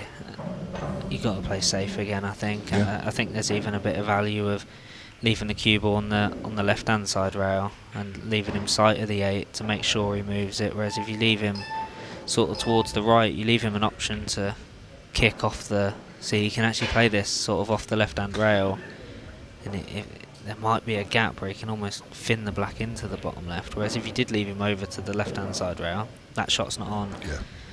His best option would maybe a double in the middle, but the way the rails are sliding, it'd probably go nowhere near. But to be honest, a thick contact on the 8 off the left-hand side rail, you could end up leaving quite a good safety, but maybe you can't quite see far enough down the rail. Somehow went around the 8 ball. There's not a lot of room there. So now a fabulous opportunity for Jez Graham to open his account. Just the start that Jez would have wanted. Yeah. It's nice to get, come to the table now with just 5 balls in the open. Especially, we'd have to mark that down as a mistake that he's had to play safe in this frame after Sean's missed the double. Jez is a pretty quick fire player. I mean, Sean known for his speed around the table, but Jez is no slouch either. Could well be fireworks in this game. Expected to be a lot closer than the first semi-final. Hitton, obviously, we saw had chances, and it did end up, the scoreline just ended up a little one-sided, but I think this one's going to be much closer. That's my prediction anyway. Bit more pace in that one. Yeah, I don't blame him, to be fair. He's been unlucky to be kicked in, but is it dry anyway? Yeah, I think it was, wasn't it? So that takes a little bit off. Did a yellow go? No. No, yeah, it was dry as well. So, that's always a little bit easier on the mind of a ball player. Yeah, you kind of console yourself in the fact that, well, he was going to get to the table anyway. I know he's got cue ball in hand beyond the line, but, to be fair, it could have landed even better. It could have landed somewhere on a problem ball or whatever. So bit of a tricky layout. Yeah, not here. a nice layout at all either. What are you favouring here, Luke? Putting me on the spot there. It's almost a situation where I'm not against not chasing a finish, to be honest. He's tried to leave an angle so he can top this into the top left and go directly into the red, but I wouldn't have even been against just tucking the cue ball up behind the yellow on the left-hand side rail, because I feel this is one of the big things with this rule set is you just go for finishes because you feel the rules favour that and that you should go for finishes, but I do feel there's a lot of the time there's a good reason to not go for a finish and just sort of ask your opponent to go for one. Because I think sometimes if you just sort of ask a question, say, I'm not sure if you'll clear these, well, I don't fancy them anyway, I just hope you don't, sort of thing. If they get them, you just hold your hands up and say fair play. They kept knocking in the finishes that I didn't fancy going for. But he's overhit this one. He was looking for the gap down the left-hand side, and now he's got a thin cut on the red. But, yeah, I'm with you. I just wonder whether... Oh, what a shot that is to develop that red. It's come out great for him. It's fantastic. To see that line, fantastic. If you're Jez in your chair, you're a little bit annoyed that he's got into that and he's had that opportunity, because he's not played to leave that angle, and it was available to him. So a little bit frustrating for Jez, I would feel anyway, if I was sat in the opposite chair to that. because also if he doesn't get the cannon there, or the cue ball goes in off the top, whatever, you know, he looked like he almost potted himself into a little bit of trouble. But he's come up with a good shot, and you know he's a little bit awkward here. But needs an angle on the one to the bottom left so he can track the cue ball across the table. Just going back to what you were saying about him not having to force the action there, do you think maybe it's the kind of scoreboard pressure that he's too behind, he feels he needs to pull the trigger to get that frame on the board, and he doesn't want to give Jez a chance in the frame? Yeah, it can mean that, and I suppose that it also depends on the style of the player. You know, he's played loads aside here. You know, if Sean's feeling really confident, he's the kind of player that would take this long as well, isn't he? Yeah. You know, the way the pockets play. A lot of people just dabble it in the middle, but you know, the way Sean plays, he's always going to play that long. So, but yeah, just going back, I think it also depends on the style of the player. Some people think, you know, Sean's aggressive, so he's thinking, well, I want to bully you off the table. Yeah. So that's a really nice break, and he's controlling it well. Yeah, he's certainly. I think the one before he lost a little bit of control just because of the change of the break, sort of going from a very controlled speed to a bit more power. Whereas that time he's got the control and the power just right, and you know the balls have gone everywhere. Cube up centre of the table, just giving yourself so many options.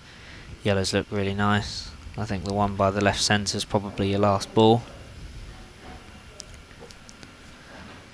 Yeah.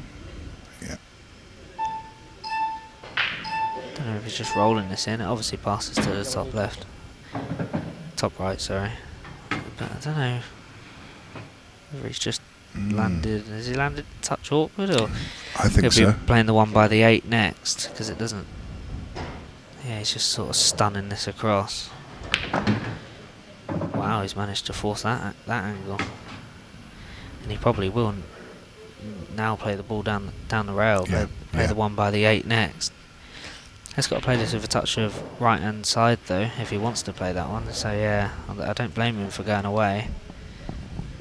Play the one closest to the bottom rail next.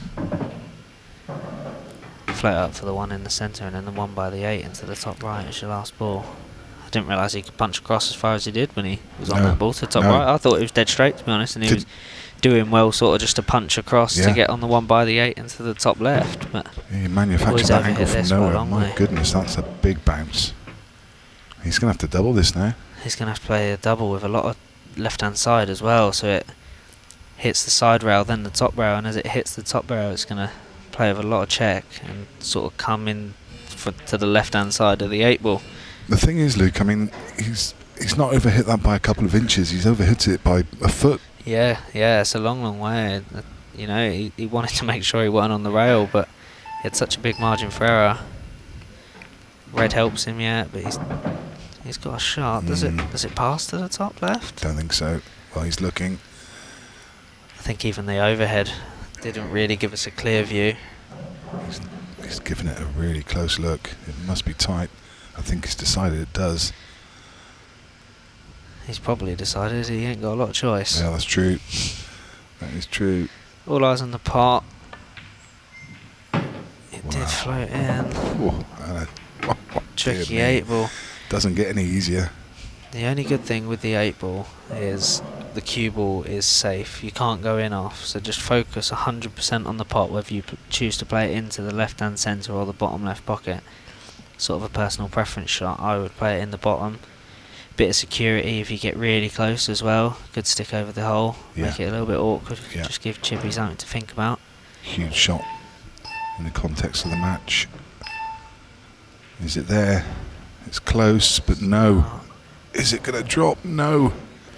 And then won the next frame as well, you know, and I'm sat there 4-3 behind, and I'm thinking I should probably be 4-3 up here, and it makes such a big difference in those matches. And so you do think about it, and then Sean breaks like that, and these yellows just look lovely. Yeah. And as so often happens, that mistake from Jez that missed 8 ball from Jez. It's going to cost him 2 frames. It really is mad how it happens in pool so often. Like, I know as players we laugh and joke about it when you make a mistake, you know, oh, I'll go dry here, but it does happen all the time. Yeah. I've actually said a few times that a lot of people that I think always struggle with the break, I genuinely believe it's because they go into every break believing they're going to go dry. Yeah. Whereas I think I do, and probably Tom does as well. I go into every break believing I'm going to make a ball. Yeah. Yeah. And to be fair, I do quite often. But maybe that's just because I'm lucky. I don't know. No, I really think there's something in it. I mean, I remember having a conversation with Jack Whelan probably about 7 years ago, around about the time he was world champion.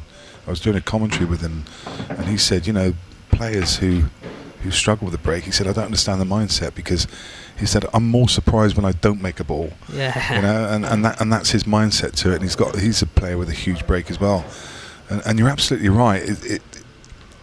It's just bizarre in pool. We've all done it where, you know, there's a frame where, you know, there's a bit of pressure on it, or you've just missed and made a mistake and lost a frame, and it's almost as if there's some kind of unconscious tension in your arm that just somehow translates into you not making a ball. I mean, it's just bizarre. It really is bizarre.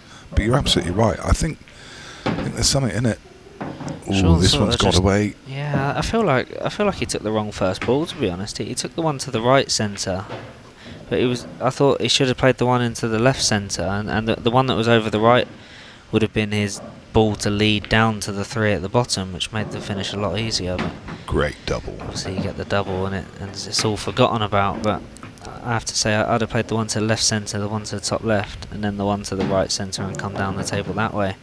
Just felt it was a bit easier. You can look very silly sometimes if you just misjudge it, especially if you ever pick up somebody else's cue and try and play that. You probably would look very silly, because it's a shot that, you know, you kind of learn how your cue plays with side. Yeah. He went back to the power. Yeah, and he also moved the cue ball. Yeah. Because I believe he's broke from the centre every break other than that one. But a chance on yellows. He just has to sort of stun this one long first shot. Stun it dead.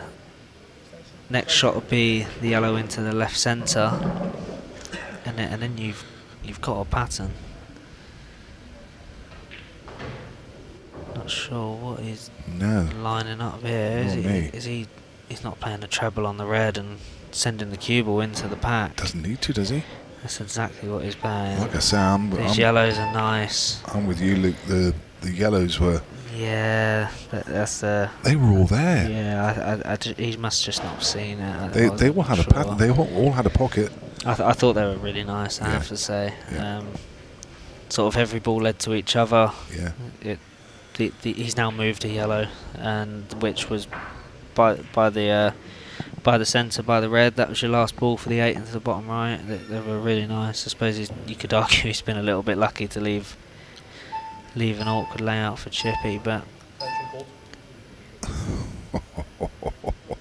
nearly. He didn't want to be playing that with 1 second left. Quickly called his extension. I wonder if he can drop this in and float the cue ball up like an inch. He can now power this ball into the bottom right. He wants to flick the top of the red to the left of it, and then the cue ball go into the red and yellow on the rail. Or the red done it for him, but yeah, so a little bit too much to ask for now. He's gonna pop the ball into the bottom right and send the cue ball back into them. Yeah, but it looks still a very like tough clearance from there. High tower for sure.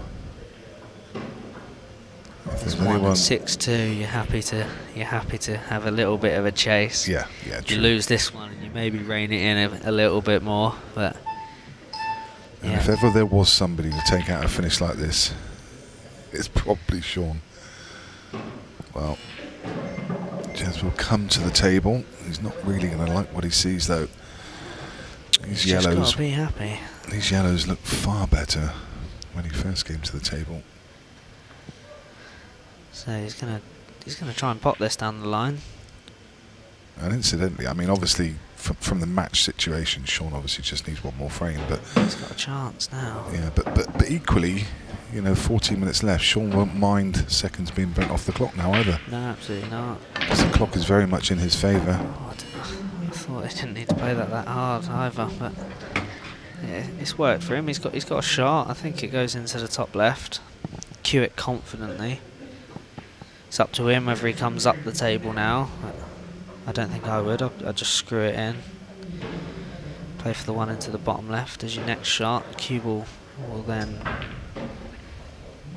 do its own work later on, but Chippy gets his chance to seal the match up here. Yeah. The balls again just lead to each other here. Shouldn't really see any issues. Sort of this next shot will tell us once he's played this ball down the line. Sort of feel it's the only pot that he could miss, but I don't think he will.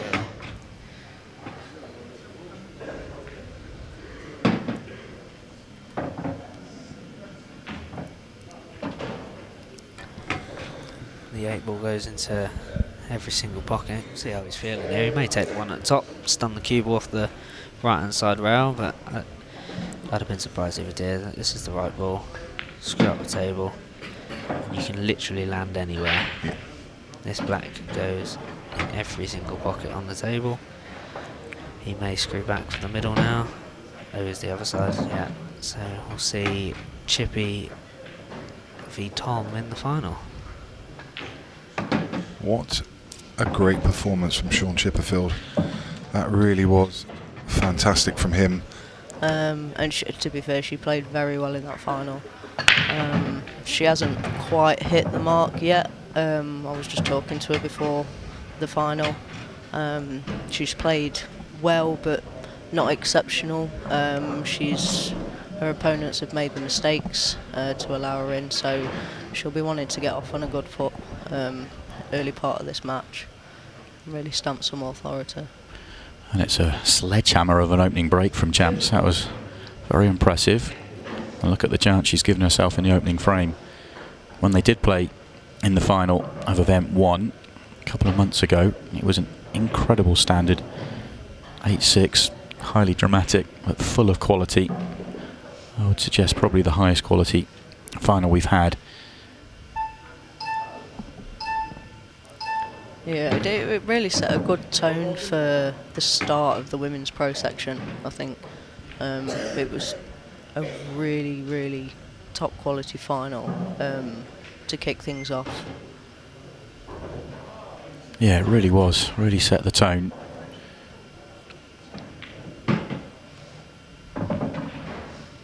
She won't mind that nudge. Holds up a hand because not as played, but come out nice.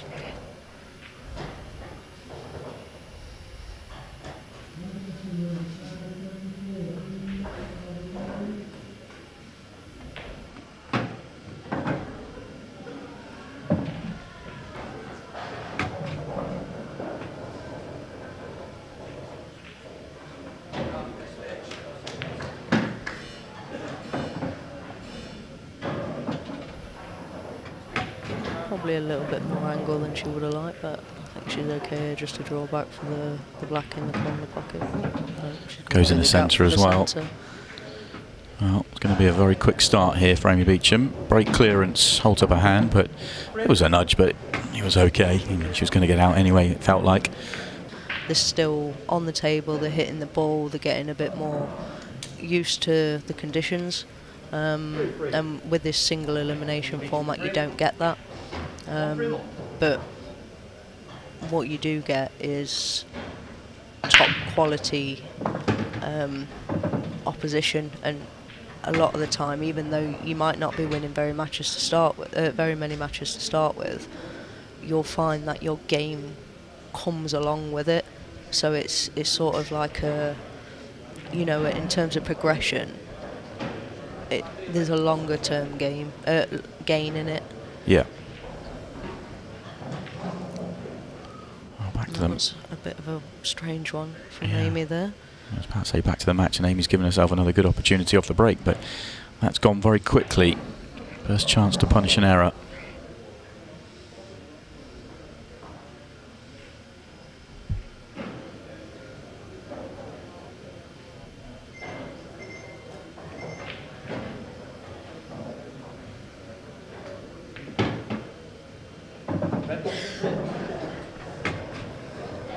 Still a very good chance on reds here. It's a surprising miss from Amy, because this is a good layout. The red at the bottom, there is room to get to it.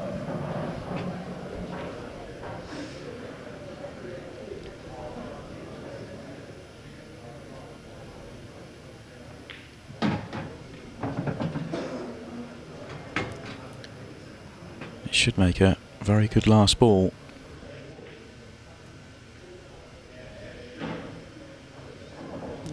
I mean, tight keyboard control here, and I can't really see any issues.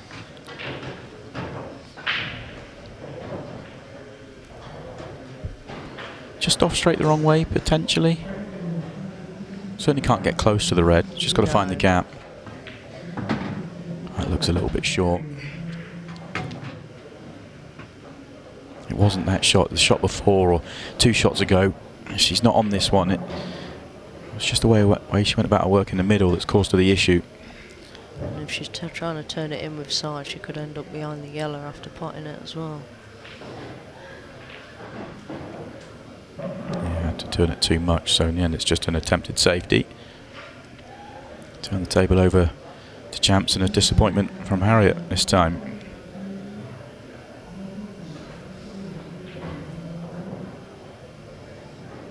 It's a fairly open chance for yellows though, as well. Yeah, it didn't really... Not taking it. No, I'm surprised by that actually. She's only got the one yellow that's closest to the black that would have caused any kind of issue, but it's got other avenues that she could have played position on. So I am surprised she didn't take it. But she hasn't left her... She left her one cushion. That's going to be a foul, so cue ball in hand. That opens up the one above the 8 ball, that now goes to the corner.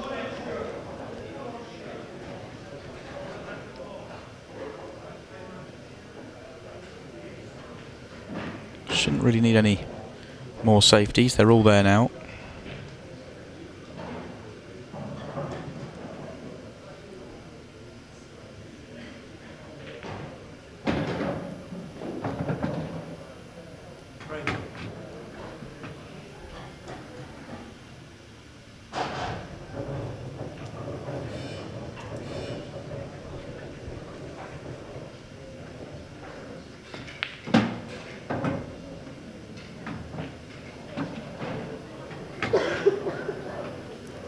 Just needs to be mindful that the black now doesn't go to the corner pocket with the red blocking it, so she'll be wanting to go up table now and leave that yellow closest to the red for the last ball. Yeah, and with that in mind, that's quite a loose shot. Should have been a little bit higher up the table here.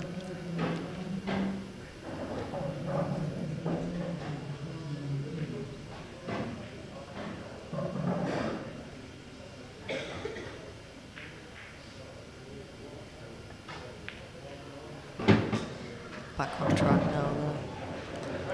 Yeah, dropping it in nicely. Careful not to overrun.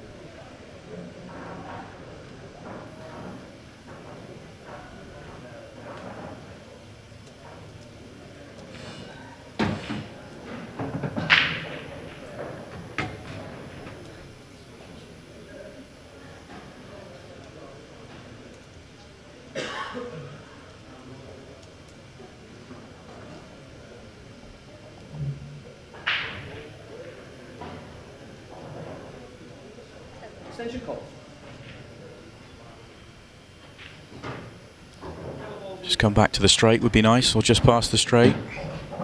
Touch, well I suppose it was just off angle, so just needs to be careful when playing this one. The angle's taking her towards the 8 ball.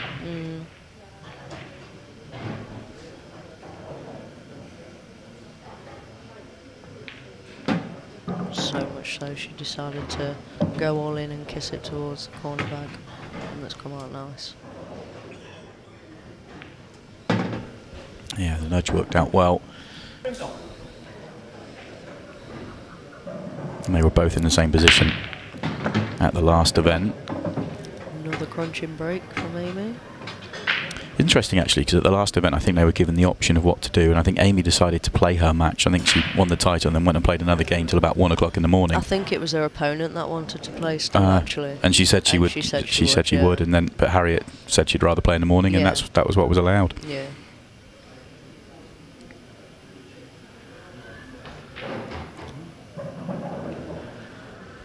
Good leave off this break. Reds look good here. Amy just struggling with a cue ball in the previous frame. See if she can get to grips with it in this one.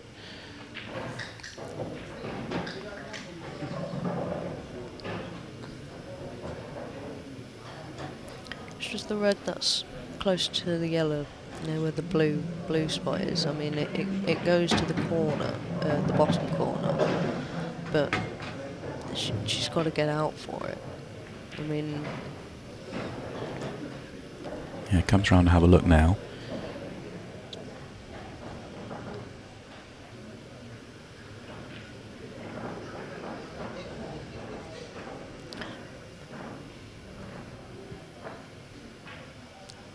It also goes to the top right corner as well. So she's got the angle to play the white over there now and take it up into the top corner instead.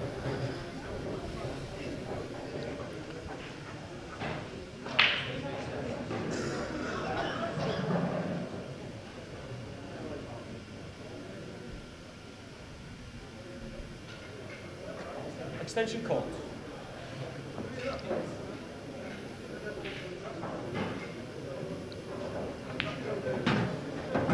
A little bit short on the red, but can you get on the last red? I can only assume maybe she thought the yellow was in the way of the cue ball naturally running over to take it in the corner bag. Looks like if she makes the pot here and tries to get underneath the centre pocket, she's going to be going dangerous close to an off from the overhead. Yeah.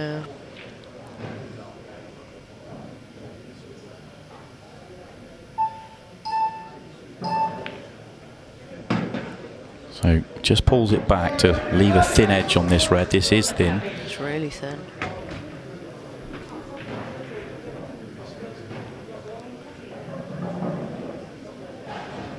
Relying a bit on the cue ball as well. Yeah, it was thin near jaw and refuses to fall. Another opportunity that goes for Amy.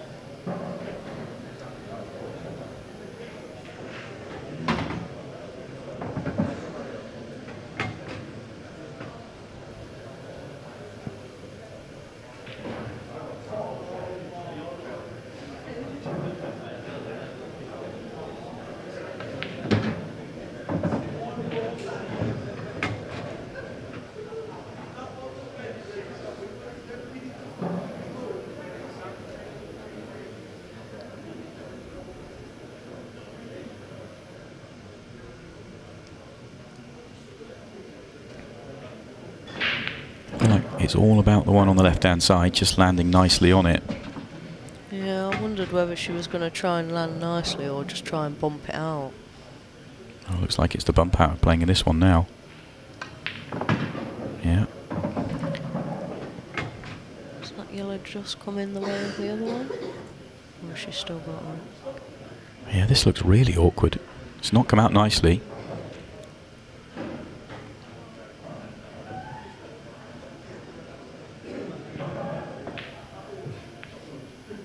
Yeah, didn't come out in an aggressive way. Nothing on. Whilst Harriet has got the snooker, Amy's a fair chance to make this. I think if she's going to play the cannon, she's got to play the cannon early for me. Play the cannon early, it doesn't quite come out, you've got more chances to be on something. Yeah, Yeah, I mean, I can see, you know, she left the yellow down the bottom of the table as a bit of insurance to land on, but I feel like she could have maybe played it a little bit harder to make sure that yellow does come away from the white.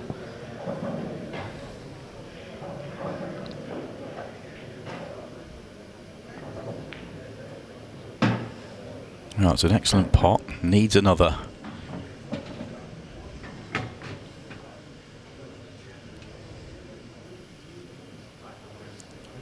She has got the insurance so that Amy's red is on the cushion. If she is going to miss, she's only going to be leaving a horrible double.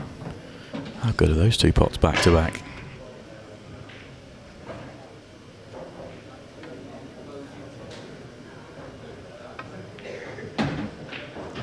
An excellent 3 balls to get out for Harriet Haynes and get herself in front. And it's 15 seconds a shot.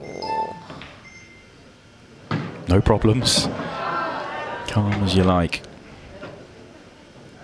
That's the problem for Amy, her natural. She wants to go and do that little wander to both sides of the ball nearly every shot. 15 seconds a shot, that's hard to do. Bit of adrenaline in that one. Yeah, just got into it a touch too much now. Pressure, 8 ball.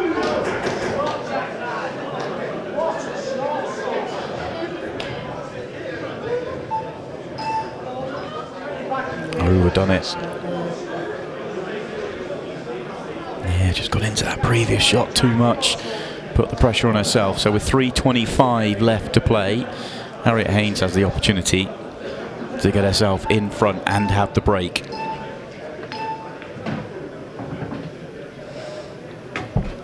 Oh, slightly awkward.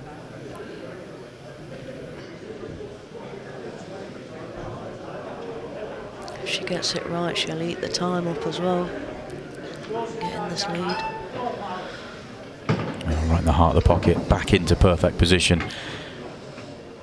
Should go and complete the clearance now. It'll be her break next as well. Not much time left on the clock.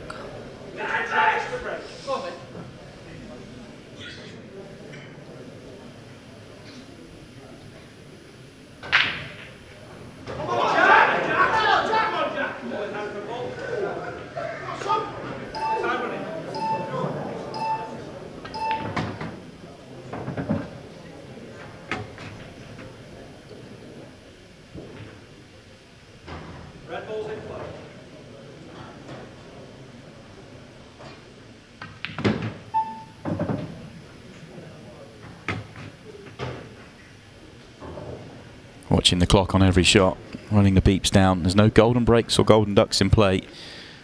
And with every second, it's a dagger for Amy Beecham.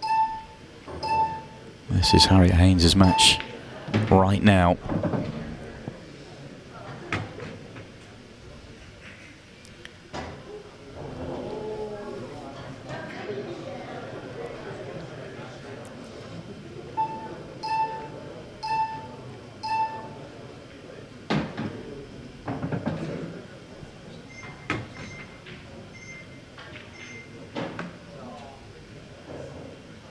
You can see Amy wincing in the background. She knows what a chance it was that she's let go.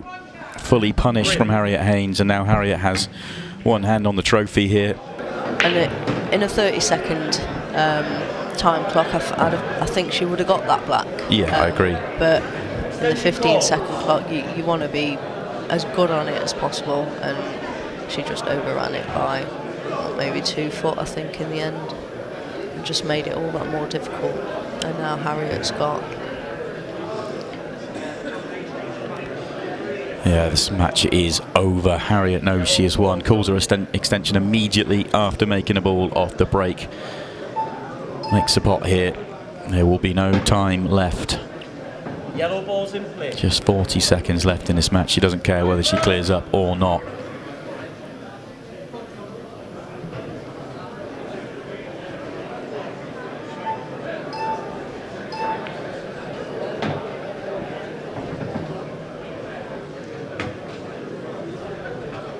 Been another brilliant final between these two, though. Yeah, absolutely.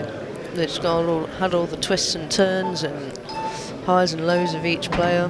And Amy has had enough. Comes forward to shake hands. It is Harriet Haynes that gets her hands on the trophy this time round. It's the same final, a different winner. Harriet Haynes walks away as the Women's Pro Series 3 champion. And announce Harriet Haynes as the Women's Series 3 Pro Series champion. We know what's the big topic of Tom's game. Just as I was about to build it up, he's let me down. Well, that's exactly the same start as he had at his semis against Hitan Patel. Break in off in that same corner pocket. His next break, he went in off in the other corner pocket. And he has been breaking phenomenally for a long, long time, but just today, it's been a bit sketchy. Yeah, and if you're chippy, this is the ideal start you want. Well, you'd like these, wouldn't you, Dom? These yellows? I would, but I still think I'd find a way to go wrong. But I'll give it a good go. I might get 4 or 5 and then go wrong. I'll wait till the very end. At least I'll get value for money. But no, this is the ideal situation, and with that bottom yellow, as you saw potting, that made it pretty easy. Should it probably got up the table now for the one in the middle. And straight away he's making me look silly, which is good.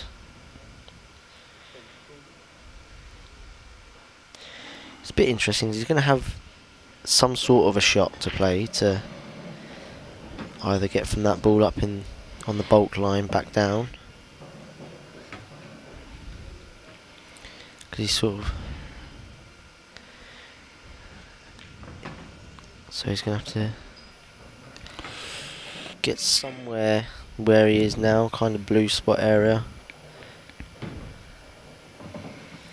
You see someone like Sean, he backs his potting so well. There's other players who maybe not quite as confident potting, they try and get right in behind this yellow, but for someone like Sean, it's just give me a shot and I'll knock it in. And point and click. Yeah, that's exactly what it is, and perfect start really for Sean. And it's always good in a big final just to settle yourself, get that first frame on the board. It can take a lot out of you, and I think, you know, without not to be taken out of context, but Tom's, you know, he'll tell you himself he's no athlete. We're all human at the end of the day, and you get tired. You've got to. But to be fair to Tom as well, though, as much as, you know, he wouldn't be the fittest guy on the circuit, but it's mentally draining, isn't it? It's got to be.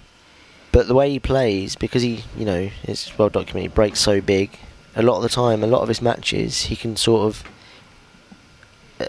he can get through relatively easy. He can coast through just because, you know, like this, he's broke off and look at the chance he's left himself. He's still got to knock the balls in, but at the level Tom Cousins plays at, this is a 99 out of 100 clearance, probably 100 out of 100 if you're being brutally honest. But like, he's not having to really dig deep to knock some of these finishes in. So over a tournament, a couple of his matches might be for him pretty much a stroll in the park, just because of, you know, how big he breaks and how much the chances he gives himself. Whereas someone who perhaps don't break big, who has to work hard for every ball, and, you know, they could take a lot more out of them mentally and physically. I did actually see Tom maybe an hour and a half, 2 hours ago. As I was in town, I was on the way back, and he was walking back from I'm guessing from some sort of chippy or takeaway outlet. He had his food in his hand, so I thought he'd be perfectly prepared, as he'd prepare himself for any match. That could be his ritual. Have a bite to eat, get yourself ready for your game. Just been bad if you saw him staggering outside a pub. Yeah, that preparation. That wouldn't be ideal, but it's been perfect pools so far. 3 chances, 3 clearances from both players.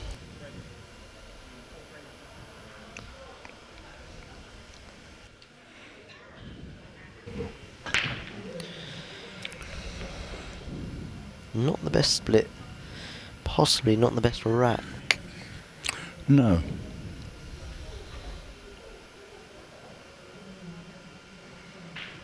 Little pop in the air with the cue ball there as it struck the front ball. Disappointment on Tom Cousins' face. And, so chippy. I think he must be looking at the yellows.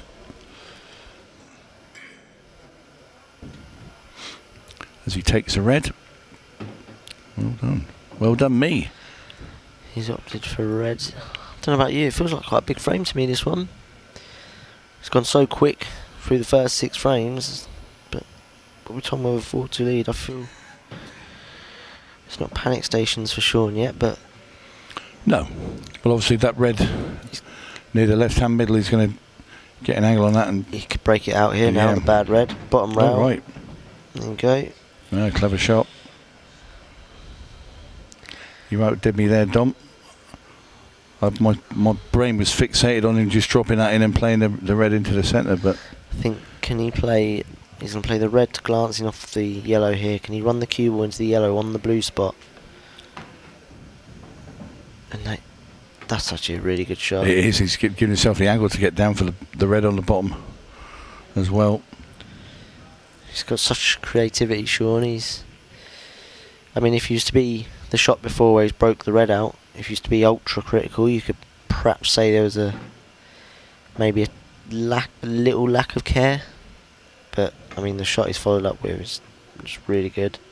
Just got to control this nicely. Oh, he's in off.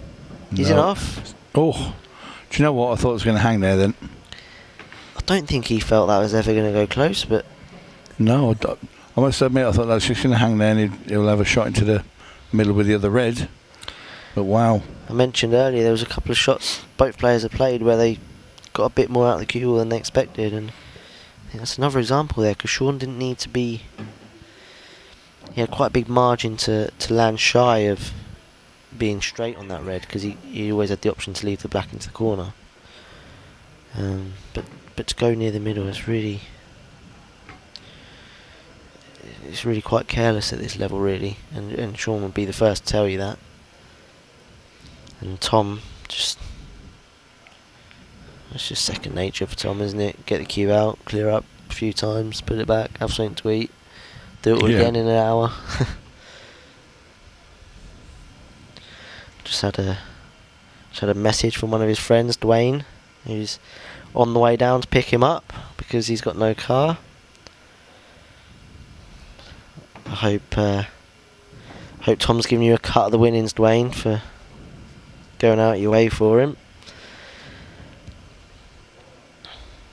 I think we both know the answer to that, though. Indeed.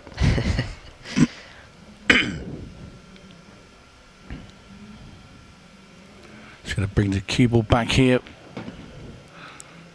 Yellow in the middle, just run through. Give himself a little straight pot into that top right hand corner. And this will be a 3-frame lead, and starting to pull away a bit. Have you ever seen Tom get annoyed on the pool table? No. No, I don't think I have either.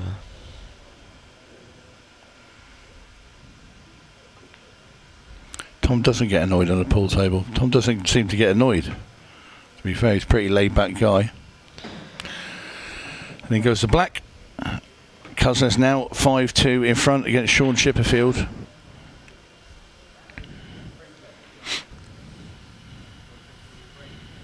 He has broke generally pretty good. It's got red, so... Well, he's made a ball. Didn't really explode there, did they? No. Sort of, Where'd you go here, Dom? I think it's probably got to be red, but... I'm saying that, I don't think yellows are too bad. If you can flick this one in I think I prefer yellows just for the sake of the two at the bottom of the right hand side of the table. Just making that first pot, which is it's a cut into the middle, isn't it? If you can flick it in the middle and land straight on the yellow to the right centre, sorry, on the rail, and then play the one into the... When he pots this in the corner, he'd be able to float down to the red on the left cushion, which leaves him the yellow. So if he lands somewhere between the yellow and the cue ball now, for his next shot, he can play the yellow to the right centre as we look, and just come underneath the 8 ball, and just sit on the red. He'll be on the yellow to the right centre. He looks like he got a bit much into that, but he might have had other ideas. He might be looking to leave them two till last, which is in the gap. I think he is in the gap. The black should pass between those two reds into this bottom corner. Is he a bit straight? He'd like to probably get on the yellow beneath the black and the red ball next. He might be able to leave it straight into the top corner. Nope. He's going to leave the two there, I think. Or is he going to... So he's going to pop the one along the bottom cushion. A bit... I can't really call his shots. He sees it very, very different. Well, I thought he could have left the cue ball somewhere in the line of sort of the right centre just to float across the yellow into... You could play the yellow and the 8 ball and both in the right centre if you wanted, but he's got to land the right side of this yellow, and that's... I think that looks pretty good. He can just play this at a bit of right hand side and shut the red out of the way of the black, like so.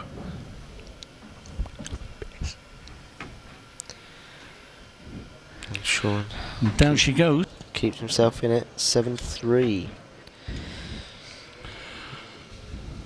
And if he... Well, he went for the cut break. He's flown the ball in. I think he'd be pretty happy with that. Yeah, he wasn't playing the cut break early, was he? No, he... I remember first I seen him play the cut break a good few years ago against Phil Harrison, and it was on a different cloth, which was quite a bit slower than this one, and I've never hit a front break as hard as he hit that cut break, and it was like a shotgun had gone off when he hit it, and the balls looked scared. He played about 6 of them, and he just had to dob them in. It was You see, I've tried it, and because I like to hit the ball hard, and I just get the cue ball off the table. Yeah, there is, to be fair, I mean, I'm not a huge fan of the cut break, and I do think you should have to hit the front ball, but there is a skill to it, and You and Mr. Melling.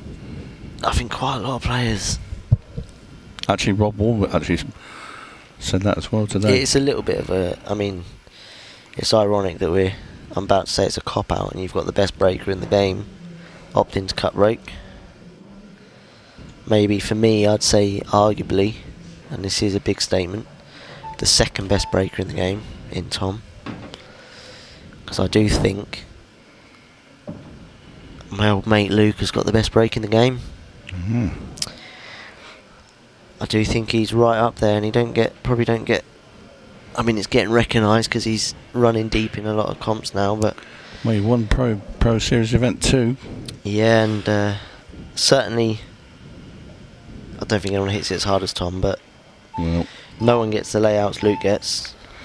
this is now looking, well, it's about to say all over. He wanted another couple of inches there. Can he hold for these 2 yellows? I think so, yeah.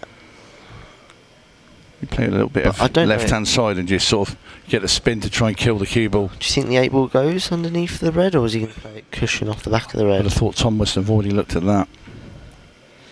There you see the side in. We're now 3 balls away from the title for Tom Cousins. I have to say, should he get the finish, it's been a fantastic performance from Tom. He's not put a foot wrong. No, it's been faultless. Sean's made a couple of errors, but Tom just doesn't look like missing, does he? Just fantastic performance once again, and